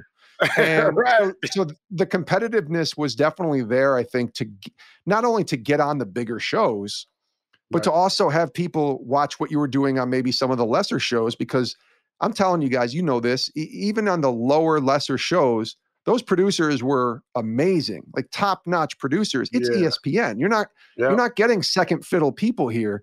And so you needed to really bring your A game every day. And that's what we felt like. But a lot of it was about approval and, you know, we called it respect, but it's not respect. It's approval and acknowledgement from your bosses and your superiors that they saw your show and you're doing a good job. Now, I then got to work on Sunday NFL Countdown, which was one of the top shows with a lot of resources. Everybody watched it. I got to work on Mike and Mike, same thing. And, you know, it was great to be on those shows too. But yeah, we were competing, of course, behind, and honestly, don't let the anchors ever tell you, the on-air people, that they weren't competing either, because they were. They all wanted to be the best Sports Center anchor, NFL anchor, play-by-play guy. And honestly, I would say even today, they're still competitive, especially a lot of these ex-athletes. They want to be the best that they can be on air. Now, I think because everybody knows everybody on social media, I think we all tend to root for each other because we know how difficult it can be.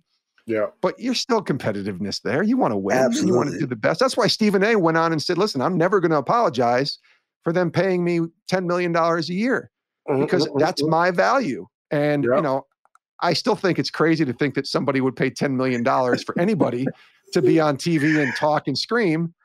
But good on Stephen A. Like, good for him that he can get that amount of money, and he wants to be the best. He actually thinks he's underpaid. And I was like, I love that mentality. That's confidence. That's confidence that he has. So, two-part question for you.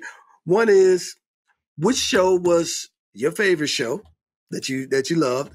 And then just walk us through the day of producing. What does that look like? The day of a producer. So when you ask me about my favorite show, is it the show that I watched or the show that I worked on? Shows that you worked on.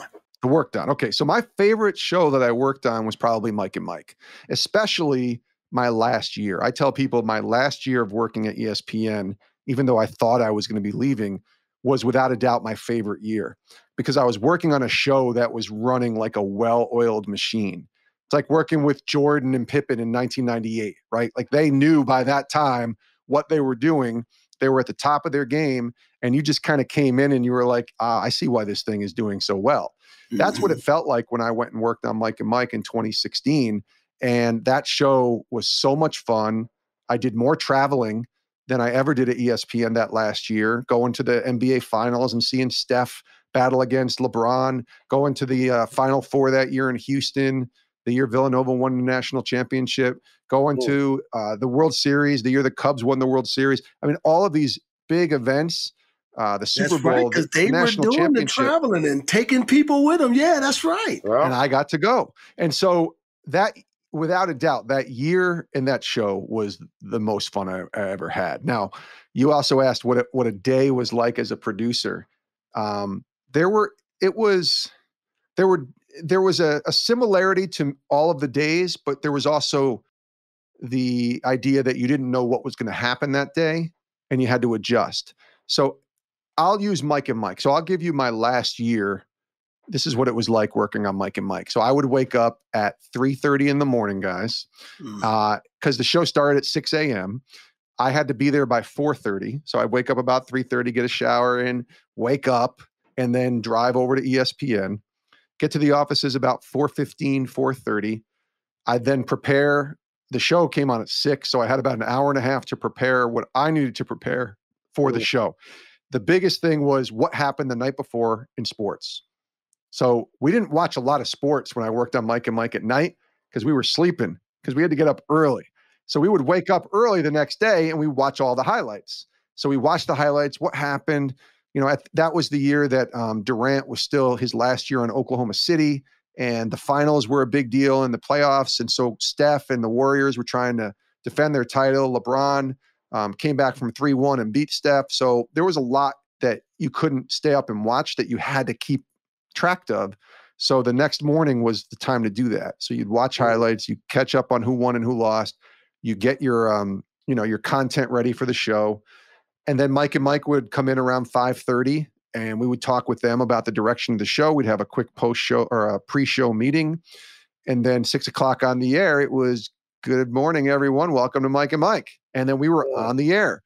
And I was one of 5 people in the studio for every show that year. All of the behind the scenes people, a lot of them were in the behind the scenes areas. But I was actually in a spot because I was the social media director on the show. I was in a designated spot on the show. And so there was many, many, many days where they would call me on the air and say, like, Romano, what's Twitter saying about this? Romano, what do you got for me? I remember and I had that. a microphone next to me. Now, I would say a lot. That. I didn't talk a lot. I mean, I probably spoke 15 times the whole year, but my name was getting brought up a lot. And I didn't realize how many people listen to that show until one time a show, Mike Greenberg might say, Romano, what do you see over there? And I would have like 10 people, all these high school friends. Hey, I heard your name on Mike and Mike. And I'm like, oh my gosh, all these people hear that show. Yes. So we would do the show for 4 hours, live radio for 4 hours and television every single morning. That's a lot, 4 hours. Most shows are about 2 hours. 2 hours, maybe an hour. This was a 4-hour show. At 10 a.m., you were tired. And then, we would have our post-show meeting and get ready for the next day. Like sports hadn't even happened yet. And we had to start thinking about the next day. Who were the guests we were going to have on? What were we going to talk about? And then I go back to my desk, work for a couple more hours, preparing for the next day. And then I go home. And I get home around 1 o'clock in the afternoon. And guys, I'm telling you, if you can get a nap in when you work on a morning show, it's the single greatest thing ever. And I would try to get a half-hour nap in every day so that I could stay up and be with my wife and my kid at night and then go to bed at a reasonable time, like 8:30, 9 o'clock, and then get ready the next day. And it was great. Like, I loved it, but it's exhausting when you work on a morning show. I mean, you are dead, tired, and, 3 o'clock in the afternoon. You're just done because you woke up at 3 a.m. and your mind has to, re-trigger itself to be awake from the evening. It was hard. I'm so tired. Let me go down here in this five-star cafeteria and get me something to eat. That's right. Let me go through there. It's a big cafeteria. It is. Like, get some of that chicken curry. Yeah. Well, let me tell you something. We had to buy our own food, though, guys. It wasn't free. So, oh my God, no, we had to pay for our own food. It was not free. Wow. That cafeteria was. Oh man. That's how they make their money. Come on, ESPN employees had to pay, including on-air people, had to pay for their own lunch and dinner. That is crazy. Absolutely. Even the on-air people. Oh yeah. You'd see them in the cafeteria before the show, and they would be like, can I get a grilled chicken sandwich and some fries? And they'd make it and they give it to you. And then you go right to Tammy, who was our cashier every night. And Tammy at the cafeteria would ring you up and you'd have to pay. Absolutely. Well, I guess you got to be grateful that they did have it in-house that you could get it. So that was nice. Right. Yeah. The convenience was nice, but it also cost you a little bit. So a lot of people brought their own lunch too. Yeah, we want to do a halftime show with you. Okay. This is something that Arthur do with all of our guests, man. These are some quick hitters. So we're going to come at you with these. Let's go. You ready? I'm ready. Let's go. Bring it. Favorite athlete, Troy Aikman or Roger Staubach? Oh, this is that kind of question. Yes, sir. Roger Staubach. All right. Roger Staubach. He was my first sports hero when I was like 6 years old. So I got to go with the old, they called him Captain America back then. And he was a scrambling guy. So Roger the Dodger was what his nickname was. So Roger Staubach for sure. That's okay. Right. That's right. Your favorite TV shows, and not in particular, but just give us 2. Okay. Remember, I'm a kid in the 80s, right? So favorite TV shows: Cosby Show, for sure. Okay. Thursday nights on NBC at 8:00. Every week I would watch it. And I mean, I watched every show. So there's like 1,000 I could name. I like Different Strokes. You guys remember Different Strokes with Arnold? You're talking about Willis? Absolutely. 8:00 on NBC. Drummond, baby. Different Strokes came on with Mr. Drummond doing his thing. Those 80s shows were my favorite as a kid, for sure. Favorite Sports Center episode you produced? Favorite Sports Center episode I produced. It's hard to say favorite because it was such a difficult day. So I'm gonna be careful how I use that word favorite. But I remember the 9/11, like the next day, I was working on game night, not on Sports Center, but I was working at ESPN. And the day after 9/11, when you come into work that day and you have to put on a radio show and sports, I mean, the whole world stopped, right? Sports stopped. That's the most memorable. And that's probably a better word for me to say than favorite. I will say my favorite day at ESPN, though, I'll give you this one, was the day I got to spend an entire day with Darryl Strawberry for 8 hours and take him from show to show. And that's my sports hero. You guys are my age, so you know. Okay. Darryl Strawberry in the 80s was a big deal. Darryl Strawberry in Jason Romano's life was a huge deal as a kid. And then to get to meet my childhood hero and spend a day with him at ESPN, in 2009, I think it was, that was amazing. So that's a good memory. Did you ever work on any of the classic ESPN commercials? Good question. So for 16 and a half years, I was never on a commercial or any behind the scenes commercials. I always wanted to be.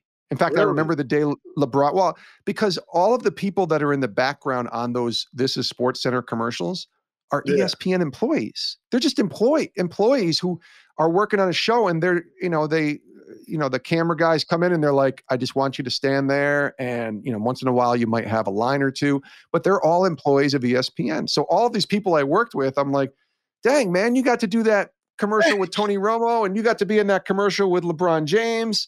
You got to be in that commercial with LaDainian Tomlinson. I said, I want to get in one of those commercials someday. So someday finally came in 2015. A buddy of mine found out that they were shooting a commercial in the cafeteria with Matt Harvey. Remember Matt Harvey, the baseball pitcher with the Mets? Yeah. And at that time, Matt Harvey was top of the heap for the Mets. And I'm a huge Mets fan. So my buddy Ben says, come on over, and I think I can get you to meet Matt Harvey. And I'm like, I don't want to meet Matt Harvey. I want to be in the commercial with Matt Harvey. And he says, we can get you in the commercial, but you're going to be way in the background. I said, I don't care if all you can see is like the back of my head. That counts. Well, that's exactly what happened, guys. So Matt Harvey in this commercial with the Sports Center anchors he's eating ice cream out of a giant helmet. And it's a parody. Remember, we used to have those little baseball helmets as kids, and we would eat the ice cream out of it. Mm-hmm. So the commercial is Matt Harvey eating out of this giant ice cream helmet. You can find it on the internet. And if you watch in the background, our ESPN employees having lunch, like it's no big deal because it's at the cafeteria. Well, back there, with his head turned ever so slightly, was yours truly.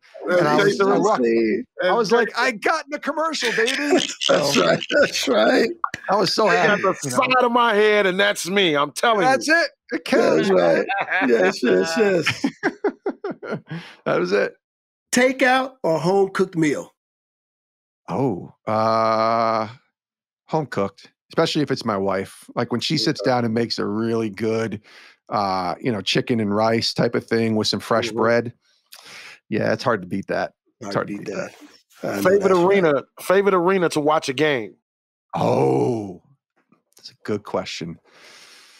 It's the easy answer for me is the TD Garden because the Celtics play there, and I'm a Celtics fan. But I got to watch a game once in where was that game? It was in Cleveland. It was at the NBA Finals in Cleveland when the Cavs and the Warriors played in game 3 in 2016. That was the finals when LeBron came back from 3-1. And they shouldn't have beat the Warriors, but they did. And he just did crazy LeBron things that year. That arena at that moment, watching LeBron against Steph, I mean, it's hard to beat that. And those Cleveland fans are crazy because they haven't won anything for so many years. Yeah.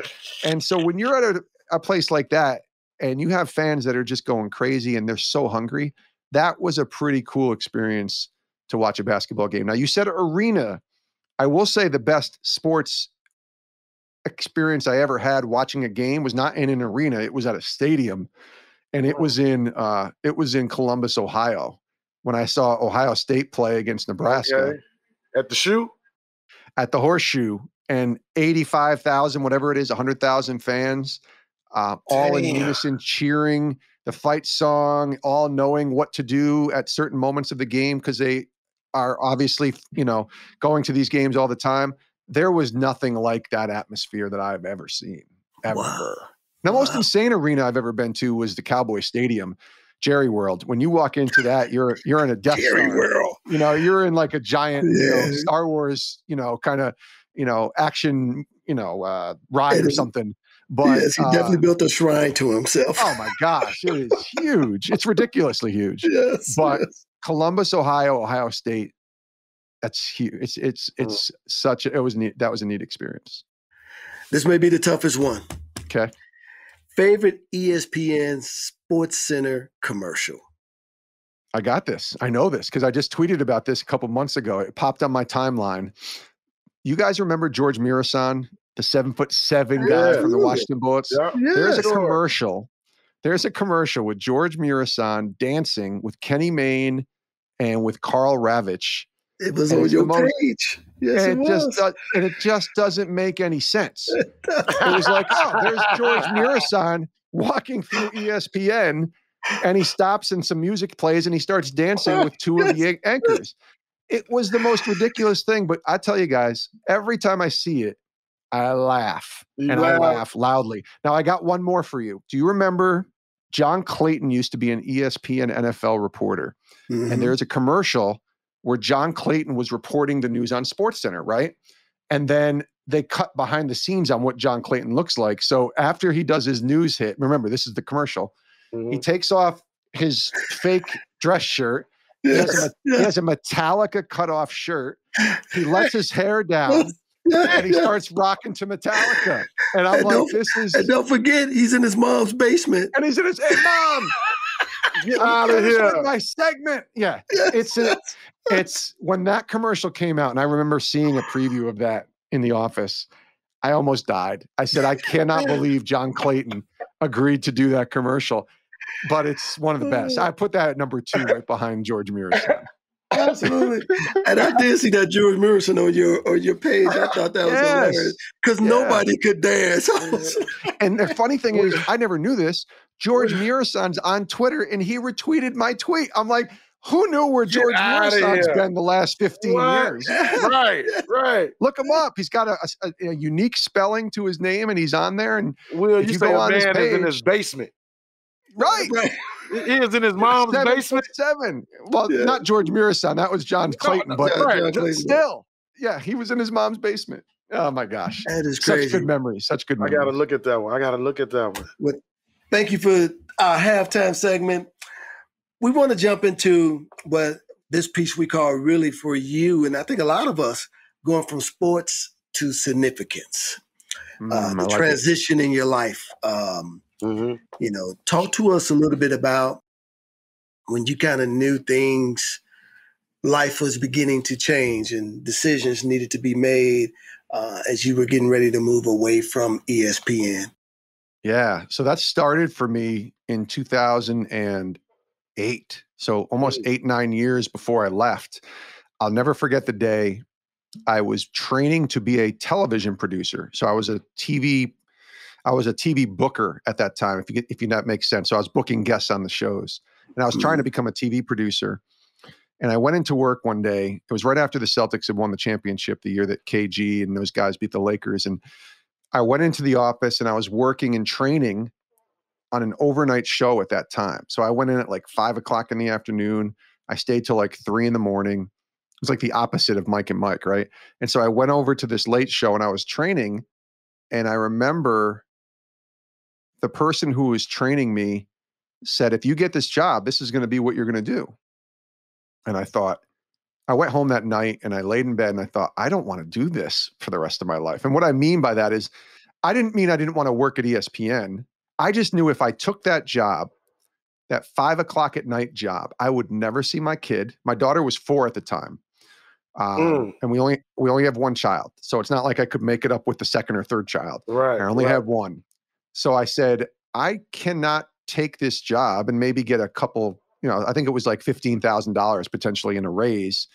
It wasn't worth it to me to miss out on my kids' life. Like I didn't know how long, because I knew once I said yes, if they promoted me, that they in essence owned me, right? They could put me wherever they wanted and I wasn't going to say no, or I would just have to leave ESPN. So I said, let me stay in a job that maybe pays a little less, but I have a little bit more freedom on, and I can see my kid and spend time with my family. Now that's hard because at ESPN, when do sports happen? At night and on the weekends. So it's very hard.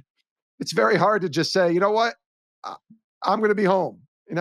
But I knew what my job was, a unique job where I could be home more often than I wasn't. And I always harp back to my dad, right? My dad tried so hard, but he wasn't present in our lives. Like he was in and out of our lives. And so I just knew I did not want to be the in and out of life dad with my daughter. And so I told ESPN at that time, I said, I'm not going to pursue this producer position. And they respected it. I had some people tell me that wasn't a wise decision, but I said, it's as wise as it can be for me because I needed to make sure that I was around my kid. Right. So it is wise. Well, it's wise now, but at the time it wasn't wise because everybody was so focused on the promotion and the money. Oh, Arthur. yeah, all of that. So yeah, but they said, that's not wise. It's like me saying, I don't know if this is an equivalent of it, but it's like me making good money playing overseas, and it's a perfect situation for my family. And then the NBA calls and says, well, we're going to offer you a little bit more money, but you're never going to see your family. What would you do?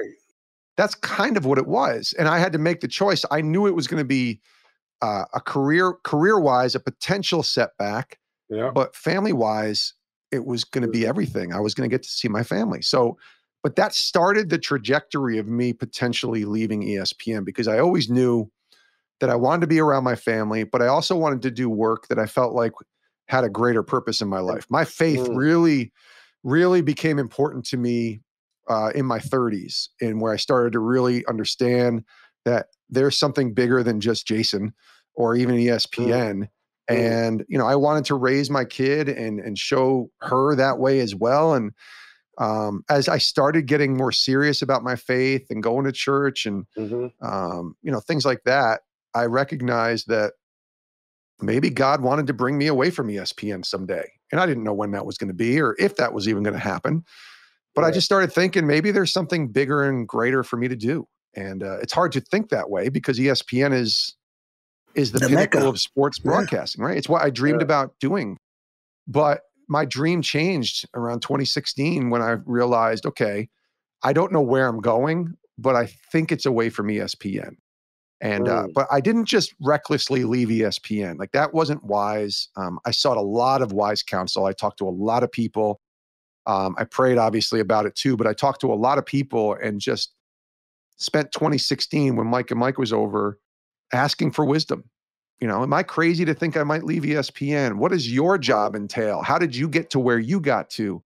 And in doing that, that allowed me to meet a lot of different people. And one of those people was the person that offered me an opportunity to go work for a place called Sports Spectrum, which is where I work now. And Sports Spectrum tells stories just like ESPN does on a smaller scale, but we intersect the conversation with faith. A lot of athletes, including Mr. Gates down there, who was on our show, a lot of athletes or former athletes, faith is the most important thing in their life. And faith is a part of pretty much every person that you meet on some level. And so let's talk about that. Let's talk about that. That's kind of what my conversation was let's talk about that. Let's bring faith back into the conversation. It doesn't have to dominate it, but let's bring it back in. And that's what Sports Spectrum does. It's where sports and faith connect. And so we try to bring those athletes on those coaches on, those broadcasters on, a lot of ESPN people I've had on, obviously. And we try to have a conversation about sports, about their journey, just like we've been doing here. But then I get intentional and ask, tell me about your faith, which is a question that you don't hear a lot for obvious reasons at ESPN, because they're all about sports. But the most important thing in a lot of these people's lives is their faith, and they never get to talk about it. So I thought, what a cool opportunity to merge two of my passions, my faith and my sport, and obviously sports, bring those two together, and let's find and carve out a little niche that's different than what other people are doing, and see if it, hits somewhere. And it's been pretty neat to be a part of. There's a lot of people out there whose faith are important to them and who love sports. And you've been doing this for how long now? For 4 years. 4 years. Really? Yeah. And how is the time spending with your family? Are you able to do this show and be with them, right? I work from home. I spend more time now with my family. My daughter's graduating high school next year. Oh, and wow. remember, at that time, she was 4 years old when I first had that thought. So now she's 17. She just turned 17 last week. I've been the present dad. And, I don't take all the credit for that. Obviously, I give credit to my wife and certainly to God. But my desire and my hope and my dream, if you will, in 2008 was to spend more time with my kid. Thankfully, that's happened. And I've been there for her. And I wanted her to know that no matter what goes on, Dad's there. I'm going to be there if you need me. Yep. And that's a big deal for me. It's obviously a big deal for every parent.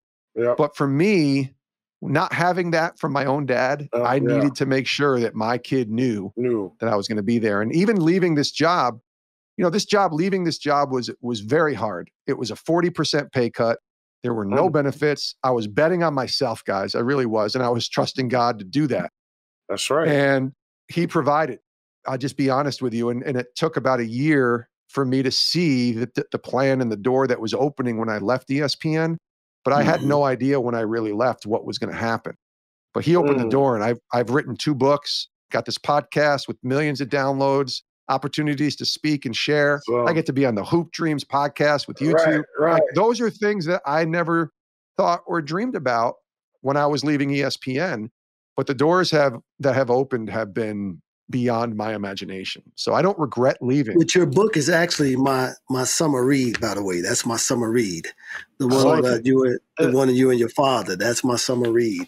Okay. Live to so forgive. I was going to piggyback on what you said. So it's safe to say that you walked out on faith.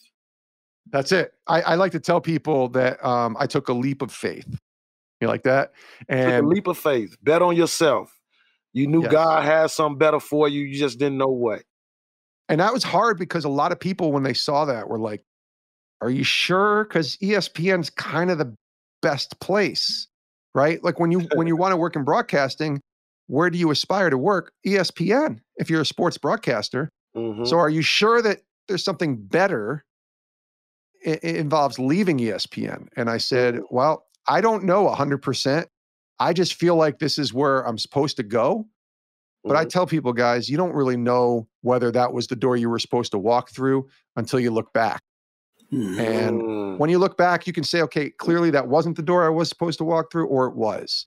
Because, your circumstances start to be laid out in front of you, and you realize, okay, maybe I made a mistake here or there. I did not make a mistake. God did not make a mistake, because when I left, all of these opportunities opened up, and I said, oh, that's why I was supposed to leave. Okay. Didn't know that when I was doing it. I was a little scared, but then I saw what happened, and I realized, okay, that's what the Lord was trying to do in my life. And I didn't know. I just trusted. And like you said, took a leap of faith, Arthur, and that's where we are. But now 4 years later, I could see clearly the plan that was laid out in front of me that I was supposed to walk in. So what is the Jason Romano faith story? The faith story. Okay. I didn't know if we were going to go there, Will, but let's go there. You know I was going to take you there. Oh, we going there. Okay, Pastor Will, here we go. No, it's funny. When I grew up, I was a kid that grew up going to the Catholic Church with my grandfather. And I made all of my first communion and confirmation and things that, the good Catholic boys do when they're kids. But I went to church, but I did it out of obligation. I didn't care about church. I couldn't tell you anything that I learned in those classes. I told you guys, sports was my God, and that's all I cared about. I just did this because my mom and my grandfather kind of made me.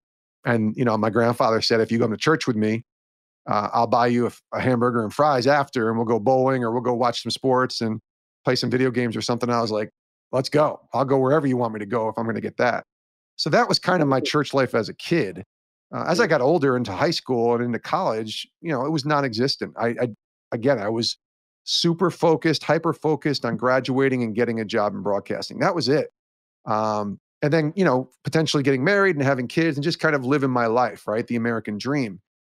But something happened in my mid-20s. My brother, Chris, the one who I told you guys about, that became a pastor, right? Mm-hmm. So he was the first in our family to really begin what I like to say is a relationship with the Lord. And it was weird when I saw him become, so involved in his faith. I thought, this guy's crazy. Like, there's something weird and wrong with him. But that's because he was really living a tough life and a pretty bad life going down the wrong path for many, many months. Mm-hmm. And then just did a 180. And when you do a 180 and you see a different person, you're like, okay, that's good, but that's also very strange. What happened there? And so I spent the next 2 years watching my brother completely transform his life, and God completely transforming my brother's life. And I became very attracted to the life that he was living. And what I mean by that is he was loving his wife really well in a way that I'd not seen before. Remember, we grew up in a home that was divorced, so we didn't see that husband and wife example, right? So I saw my brother love his wife in an amazing way. My nephew was born, my brother's first son. He had 5 kids, and his first son was born 21 years ago. And I was not, serious about my faith, but I watched my brother become a dad and raise his kid and love his kid in an amazing way. And I was like, I want that. I want to be like that someday. And this is my younger brother, by the way, but to me, he was my older younger brother because he was doing things that I wanted to do. And so one day I said to him, I said, Chris, I'm so impressed with who you've become. What's going on here, man? And he started sharing with me about his faith. And he said, Jay, I'm telling you, once I got straight with God, this is what came from that. And it wasn't super religious, weird person. It was just a guy who loved unconditionally in a way that I was so impressed by. So I was really just in watching that. One day in 2001, I went to his church with him. Guys, you'll like this. So I told you, we grew up in a Catholic church. My brother became a Christian in a Pentecostal church. And I'm talking about full gospel. Full gospel. I'm talking about praying in tongues. I'm talking about worship music. So if you guys know the experience of either church, the Catholic church is on this end. Yes. Much more calm and somber and quiet. It's like a library. Oh, yeah. It's like, The Pentecostal church is a lot like, in many ways, the Black Baptist church, too. It's clapping, screaming, and dancing. Oh, yes. Thank you, Lord. Hands being brave. It's completely the other end of the spectrum. Mm-hmm. Yeah. But I went to my brother's church that day, and it was like that. And I remember thinking, my goodness, this is weird. But the message that day, and I don't remember what it was, resonated with me. The pastor stood up there and he shared a message, and I was just like, wow, I like that. I don't know if I like the whole worship music and clapping and hands raised thing. That doesn't feel like church to me, but that message resonated with me. So I told my brother, and he said, he's like, the message resonated with you, huh? He's like, come here. So we went into the back bedroom of his house that day, and he sat me down and he shared with me the hope that he had. He shared with me the gospel that's found in the Bible. And I tell people I had no idea what I was saying yes to that day. I didn't understand it. It didn't make full sense to me, but my heart was open to at least say yes and begin a journey. And I prayed with my brother that day, and that was the day that my faith really took shape for me, and I started this journey with the Lord. And now it's 20 years later, and I can tell you it's grown and it's evolved. It's had ebbs and flows and ups and downs, but it's the best decision that I ever made in my life, because now, and again, you lose this a little bit, but you remember that it's not about me. It's not about you. It's not about you. It's not about anything here. It's about a greater purpose. It's about something bigger. And honestly, it started with me just knowing where I was going to go when I was going to die. Like that's, that's what we hear about, but that's really what it was. It's like, do you know where you're going when you die? And if your answer is no, I don't, or I'm not sure, then you do actually know where you're going. You're just not, you haven't placed your faith and trust in the Lord yet. And so for me, I started there, but it became so much more, guys. It became more of a relationship. It became more of a journey. And then a responsibility when I have my daughter to raise her that way and, give her an opportunity to make that decision for herself as well. And thankfully she has. But it's been really a lot of fun. And I never, ever thought, number one, that I would be calling myself a Christian or be a man of faith. Never had any interest in that as a kid. Never had any examples of that as a kid. But I certainly never thought that I would be standing here at 47 years old, hosting a sports show and talking to people about Jesus. Like that would have been the most laughable, comical thing I would have ever thought would happen to me when I was 25. But when we make plans, God laughs. That's what I tell people, because it ain't about our plans, it's about his. And it's brought me to where I am now. And I'm just so grateful. And I love that the work I get to do is to bring glory to his name, not to mine. And that's my goal. That's what I am now. I'm all about sports. I love sports. We could talk all day about sports, but that's not the most important thing in my life. That's not the center of who I am. That's not my identity. It's in something much bigger than that. So that's my faith story. I love it. I love it. And obviously it resonates with others too, because Sports Spectrum has grown tremendously. I mean, like I listen to your podcast, man, the interviews you conduct. Yeah. Powerful. Does that like amaze you that here are these athletes really that, it used to be a time that you really couldn't even, for all purpose intended, they couldn't even say the word Jesus on air, or people profess their faith. And now, there's this element that folks are like, I mean, before they even get their interview, they stop you with, first, I want to thank my Lord and Savior. I mean, does that amaze you where it's at now? Yeah, it does. I mean, listen, I get that it's not everybody's cup of tea. I'm not ever here to force faith on anyone ever. In fact, if you want to believe something different, all the power to you. Let's talk about it. Let's not be all weird about it or taboo about it, but let's talk about it. But I do think that in a day and age where in some cases, cancel culture will push you aside if you believe in something that's not where everybody's going. But I think there's another avenue too that is more open if you come at it from a perspective like I just said. Like, I'm not forcing it on you. I'm just sharing these stories, and these people love their faith. So if you want to listen, great. You don't ever have to do anything. You don't have to listen to any show that I do. You don't have to listen to this show. You can turn it right off if you want, if it's not your cup of tea. But that doesn't mean that others would not be interested in this. I think there are a lot of people, and I found in the athletes that I've talked to, whenever I asked them to come on, there's only been a couple that have said no. Well, for the most part, everybody, they light up. They're like, wait a minute, you want to ask me about my faith? Yes, let's talk about it, because it's the most important thing in my life, and I never get a chance to have a conversation about it. So I find that people appreciate the platform that we have, because it's not available really anywhere else. Now, you might, like you said, you might talk to an athlete and they might say, I'd like to thank my Lord and Savior. And then the questions are about football, or basketball. But I might not even need you to say, I want to thank, like, I know that you're a Christian. So let's talk about why that's important in your life. Let's talk about your faith story. Let's talk about the wrestling that you have in your life with God, which is a real thing that a lot of people have. So let's talk about that. Let's be real about it. Let's be authentic about it. So I think it's in a really exciting time, especially with technology and the way that we've evolved. The fact that we can do this the way we're doing this right now, I think it's really amazing where we are at today. And why not have a place and a platform to kind of talk about sports and talk about faith? I think it's fair, especially in basketball and football. It's a pretty natural, marriage, if you will, when you talk to an athlete and they're talking about their faith, because there are a lot of athletes that have a faith. You don't know how deep or how shallow it is, right? But it's there. And so let's have a conversation about it. That's a great idea to have a show surrounded, by that for athletes to share their stories, such as that. I mean, your show is a storytelling show about someone's giving some information about them that the outside public probably didn't know about.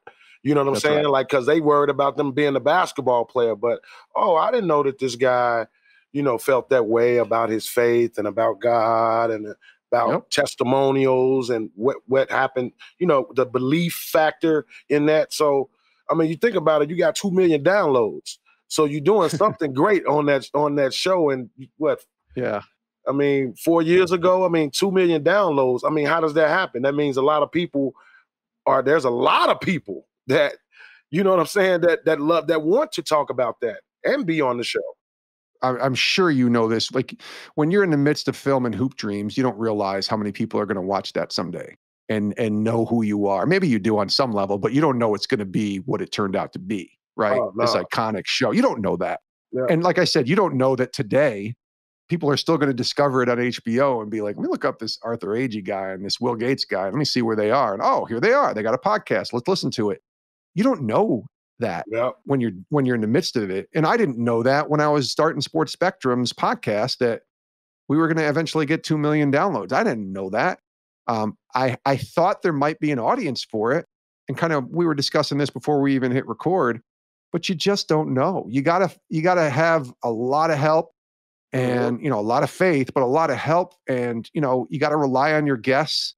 To be quite honest, to share about the podcast. You got to tap into all your resources and all the people that you know and ask them to share about it, and then hope that it sticks, hope that there's a place for it. And for us, I think we found that we have a niche. I wished we were bigger, to be quite honest. It's like what Stephen A said, I think we should be, getting 1 million downloads every year, but that's not in my control. And so I understand that. I think our product is a good quality product, and hopefully people will check it out. Hopefully they listen to this and subscribe to this. And then if they want, they can check mine out too. Well, you're in this new age of media. Yeah. Sports now, you're doing things differently. 17 years again at ESPN, but now you also are transitioning at Sports Spectrum. You're doing more than just podcasting. You're the media director. I mean, you're doing a bunch of things over there. What else is going on with Jason?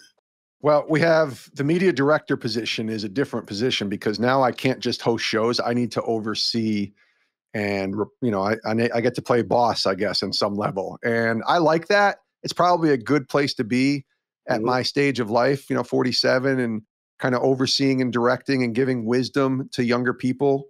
But I still get it. It's kind of like going from playing to coaching. I still want to play some too. And I like hosting, but there's the responsibilities are there. I have to oversee all of our content on the website, on our magazine. We have a magazine, quarterly magazine that goes out that people can subscribe to. We're doing special side projects. We got, all sorts of things that we have planned, and hopefully, we start to go into documentaries someday. All of these things that I desire to do. It's cool to dream, but there's a lot more responsibility with that too. So that's happening. And then on the other side, because of ESPN and Sports Spectrum, it's presented me opportunities, like I said, to write a couple books and to just to speak and to do things that I really never desired to do. Speaking, never desired to do it. Write books, never wanted to. Do not enjoy writing, but here we are. So here we are. That's what's up. Well, give us that. Give us the name of your books. So we got 2 books. The first one, you mentioned about my dad, and we were talking about my dad earlier. My dad and I reconciled, and I learned a lot about forgiveness in the process of reconciling with my dad. And so I wrote a book about it. My dad signed off, gave me all the permission to do it. So it's not like I'm, going behind his back here. And I wrote a book called Live to Forgive, which is my story, but also I think a lot of nuggets from the Bible and from other people's experiences on why forgiveness is so important for us in our lives. And I think all of us have been hurt on some level. And when we're younger, I think it's a little easier to hang on to that bitterness and anger. But the older I've gotten, I'm sure you guys have felt this way too, the more we realize if we carry that anger with us, the less effective we're going to be as people, for ourselves and for our family. And, forgiveness is, I think it's one of the single biggest obstacles that people struggle with that prevent them from having true freedom in their life. And I lived this because I had bitterness for years and years until my early 40s with my dad. And so we wrote this book about it. It's called Live to Forgive. And I think it's going to help a lot of people because it's not just my story, but it's also application, ways that people can, begin a process of their own to forgive someone. And then the second book I wrote is a lot more, it's a lighter book. Let's put it that way. It's fun. It's leadership lessons learned from my time working at ESPN. So we talked about all these ESPN stories. That second book, it's called The Uniform of Leadership. It's a leadership book disguised as stories of my 17 years at ESPN. And that was a lot of fun. That book was a lot more fun to write than the first book. But I like both books. They're just different. One is on forgiveness and a little heavier and deep. And the other one is on leadership and how we can be better leaders and better men. But it's a lot more fun and practical and has fun stories in it. So, and where can they find these books? They're on Amazon. So just Amazon.com. You can also get them at my website, which is just my name, JasonRomano.com. Or if you want to hit me up on Twitter, for some reason you want me to sign one, which I kind of laugh at. Like, why would you want me to sign a book? But I get it.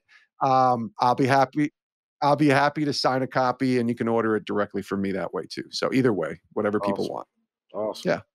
Jason, man, we've taken so much of your time, and I want to thank you for your time.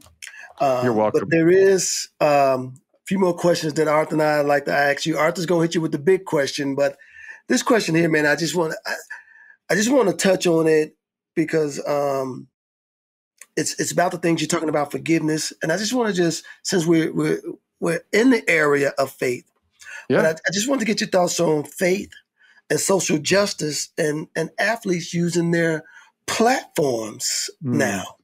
Okay. I think, we went through a lot in the last year and a half. I mean, just as a country, as a society, when I saw what happened to George Floyd, and I thought, my goodness, how is this still happening, in 2020, the injustices. And I really didn't understand it. I mean, I'm a white dude who's in his 40s, right? Like I went through a lot with my dad and things like that, but I never was profiled because of what I look like.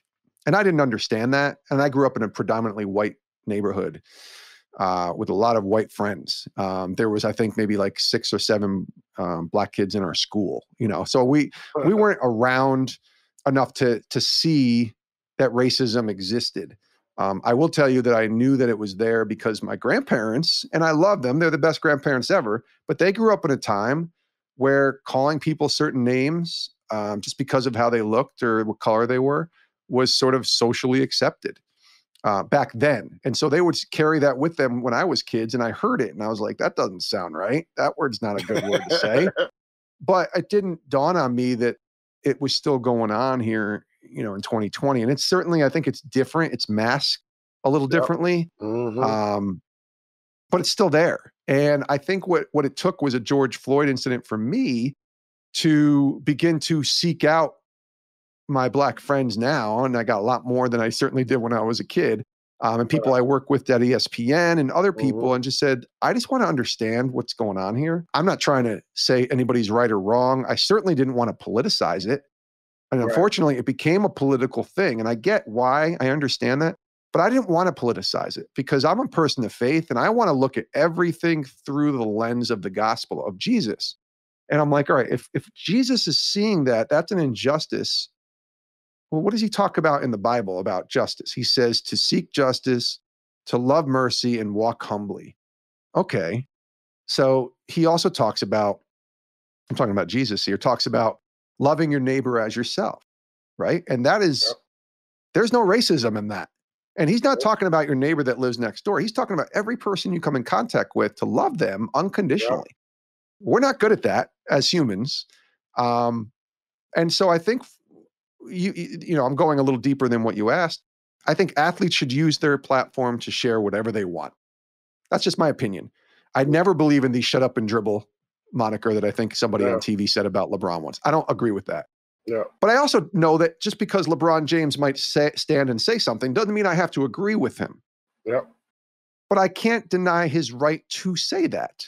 So I'm not going to go on social media and say, LeBron's just a basketball player. I don't have to listen to him. No, he's a person, a human being. A human being.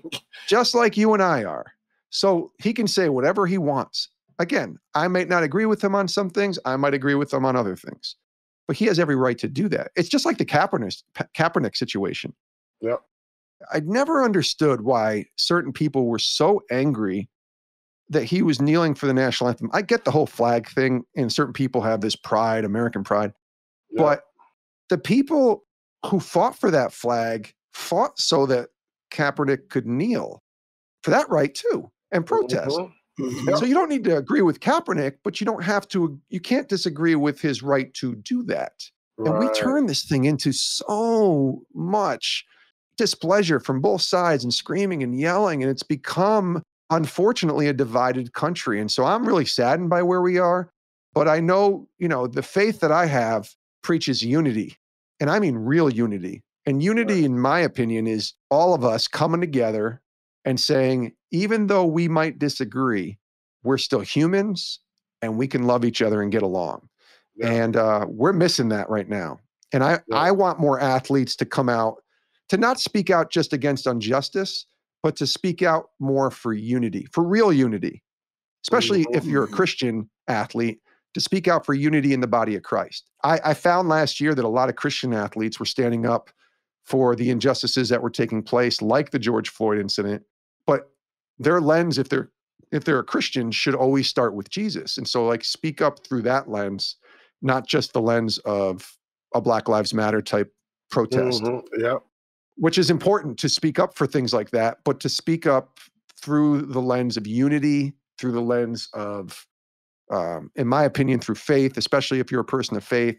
But we got a lot of work to do. You know, we do. Yeah. And I think if we all understand that, we can push forward together as opposed to trying to push forward apart. And unfortunately, I think politics is toxic. I think it's toxic on both sides. And I think both sides, even though they're both trying to preach about unity, do everything they can to unify people to their side, which then divides half the country.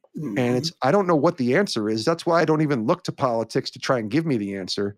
I look to my faith, and I look to people like you two, and let's just talk and have a conversation and have a real discussion and not try to pay attention to what people on TV are trying to tell us to believe. I like that, man. I heard so many things that came out, biblical conviction, and there's a standard that many folks do not adhere to that they need to.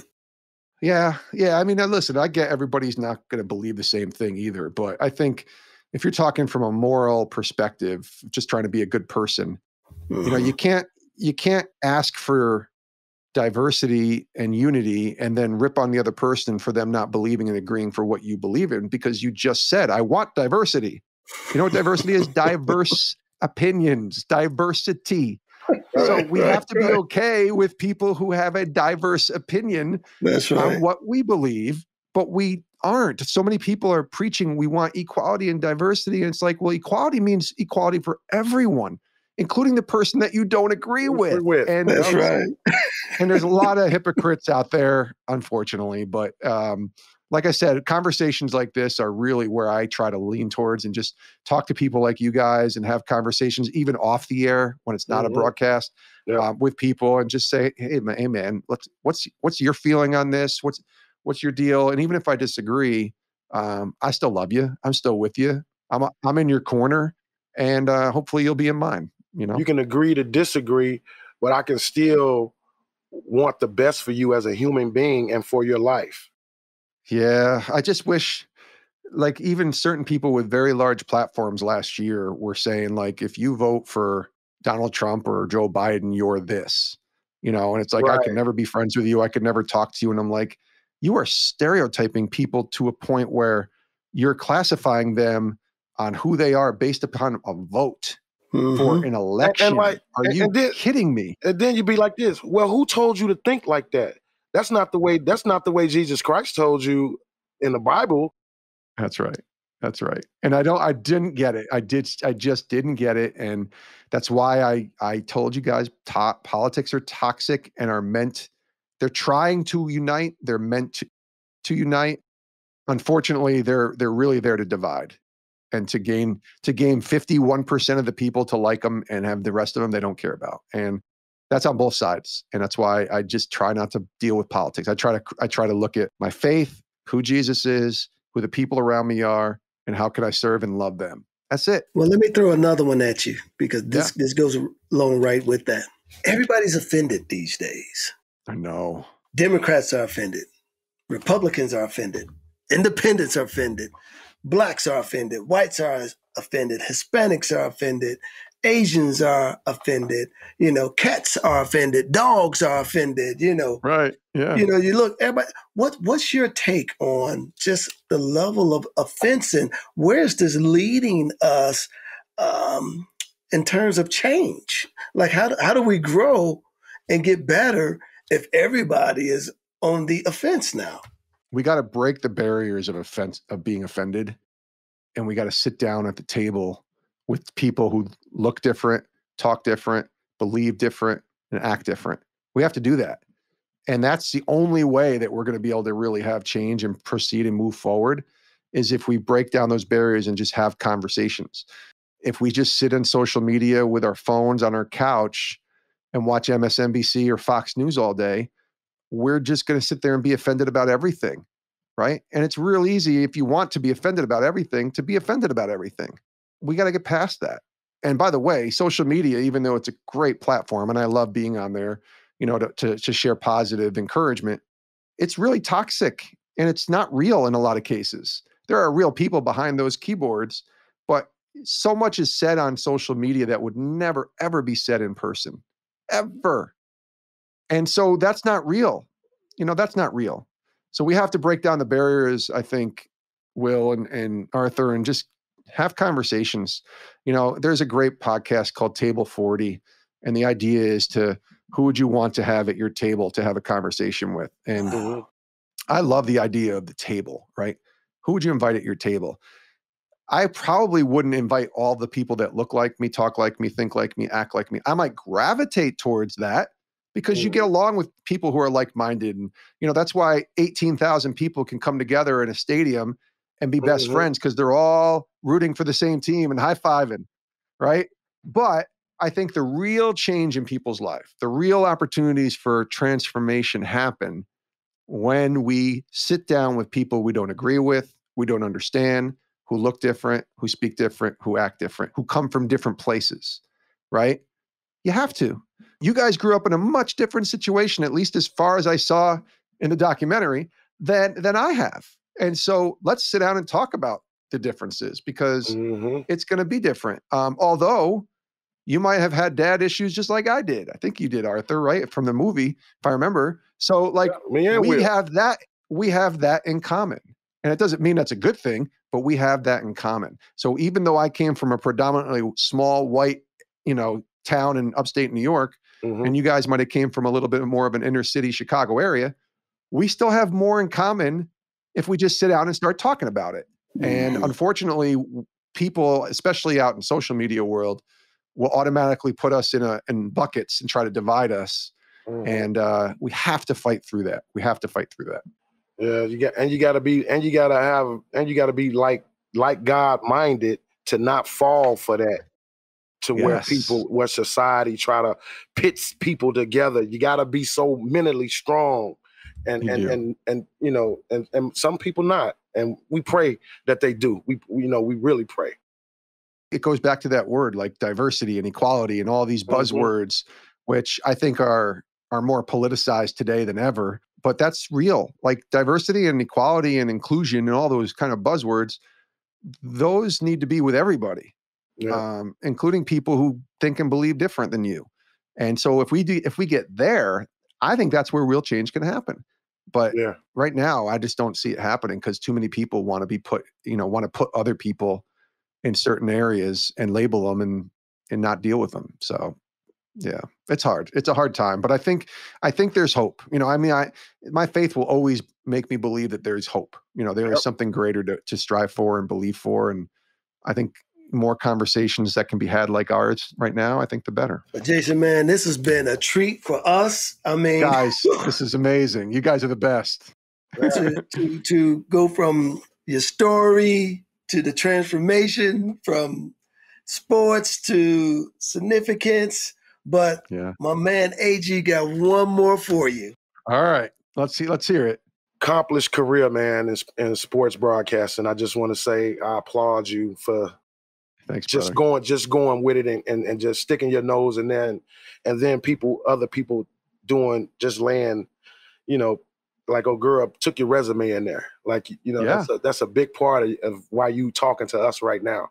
So we both want to know, what's the next chapter in your hoop dream? I love this question. So a couple of things that I dream about, right?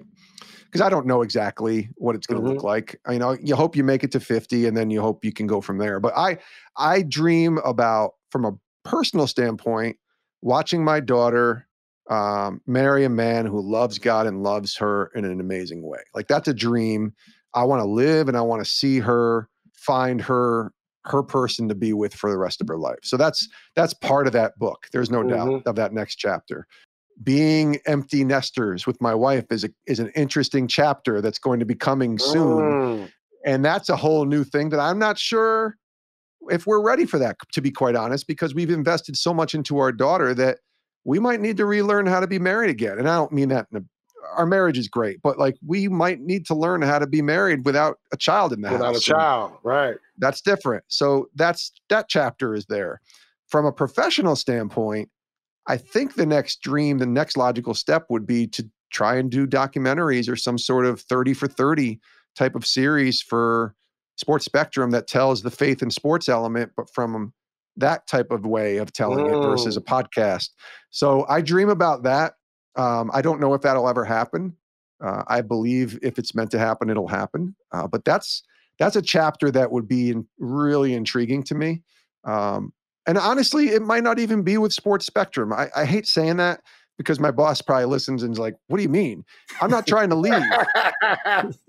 I'm so comfortable right now where I am in my skin that it's like, if God wants to blow all this up and take me somewhere else, then I'll go. I'm not scared of that anymore.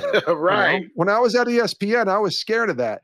I'm not scared of that anymore. So I'm more excited now in my life than I probably ever was the first 47 years I've been alive. And so I think, the more important stuff is my family, my daughter and my wife. And that's the real hoop dream, you know, being a grandfather someday. Oh my gosh. Yes. I don't know if either of you guys are grandpas yet, but like that, we both are are. you? Yeah. Okay. So I'm not there yet. My brother is. And I just remember how important my grandfather was in my life. And that's a chapter that I don't want to rush it, if you know what I mean. Right. But if I'm excited for when it's time for that to happen, I'm excited for that to happen as well, for sure. I said this at the beginning, but I love Hoop Dreams, and getting to know both of you guys is kind of cool for me, just from when I was like a high school kid. But even now, just where we all are in our lives, it's been an honor. So thank you for having me. This has been one of the coolest things I've done in a long time. So I appreciate you guys. I'm the gold of my era. I've been a trending topic. I'm as fly as a feather. My pockets macroscopic. See, with time I get better. I'm always in the action, kid. Know I got it locked from Chicago where the toughest live. Concrete jungle, earn my stripes on the pavement there. You make it here, then you can make it anywhere. No comparison. Your game is embarrassing. No one can touch me. I'm all for going there again. Yeah, I think I'm ballin' like I'm Will Gates. I'm hoop dreaming, trying to fight against a sealed fate. More faith, think I'm ballin' like I'm Agee. I'm box office and one day they gon' have to pay me. Yeah, I think I'm ballin' like I'm Will Gates. I'm hoop dreaming, trying to fight against a sealed fate. More faith, think I'm ballin' like I'm Agee. I'm box office and one day. Hoop Dreams the podcast, an Unlearning Network production, written and produced by Arthur Agee, Will Gates, Matt Hoffar, and Chantel Shan, with audio engineering by Matt Savage. For more episodes, check us out at www.unlearningnetwork.com. The money getters, gotta be a dog to survive in this cold weather. Ice in my veins, no need for a warm sweater. I'm coming for it all, best believe I won't let up, yeah. Hey, I think I'm ballin' like I'm Will Gates. I'm hoop dreaming, trying to fight against a sealed fate. More faith, think I'm ballin' like I'm Agee. I'm box office and one day they gon' have to pay me. Yeah, I think I'm ballin' like I'm Will Gates. I'm hoop dreaming, trying to fight against a sealed fate. More faith, think I'm ballin' like I'm Agee. I'm box office and one day they gon' have to pay me.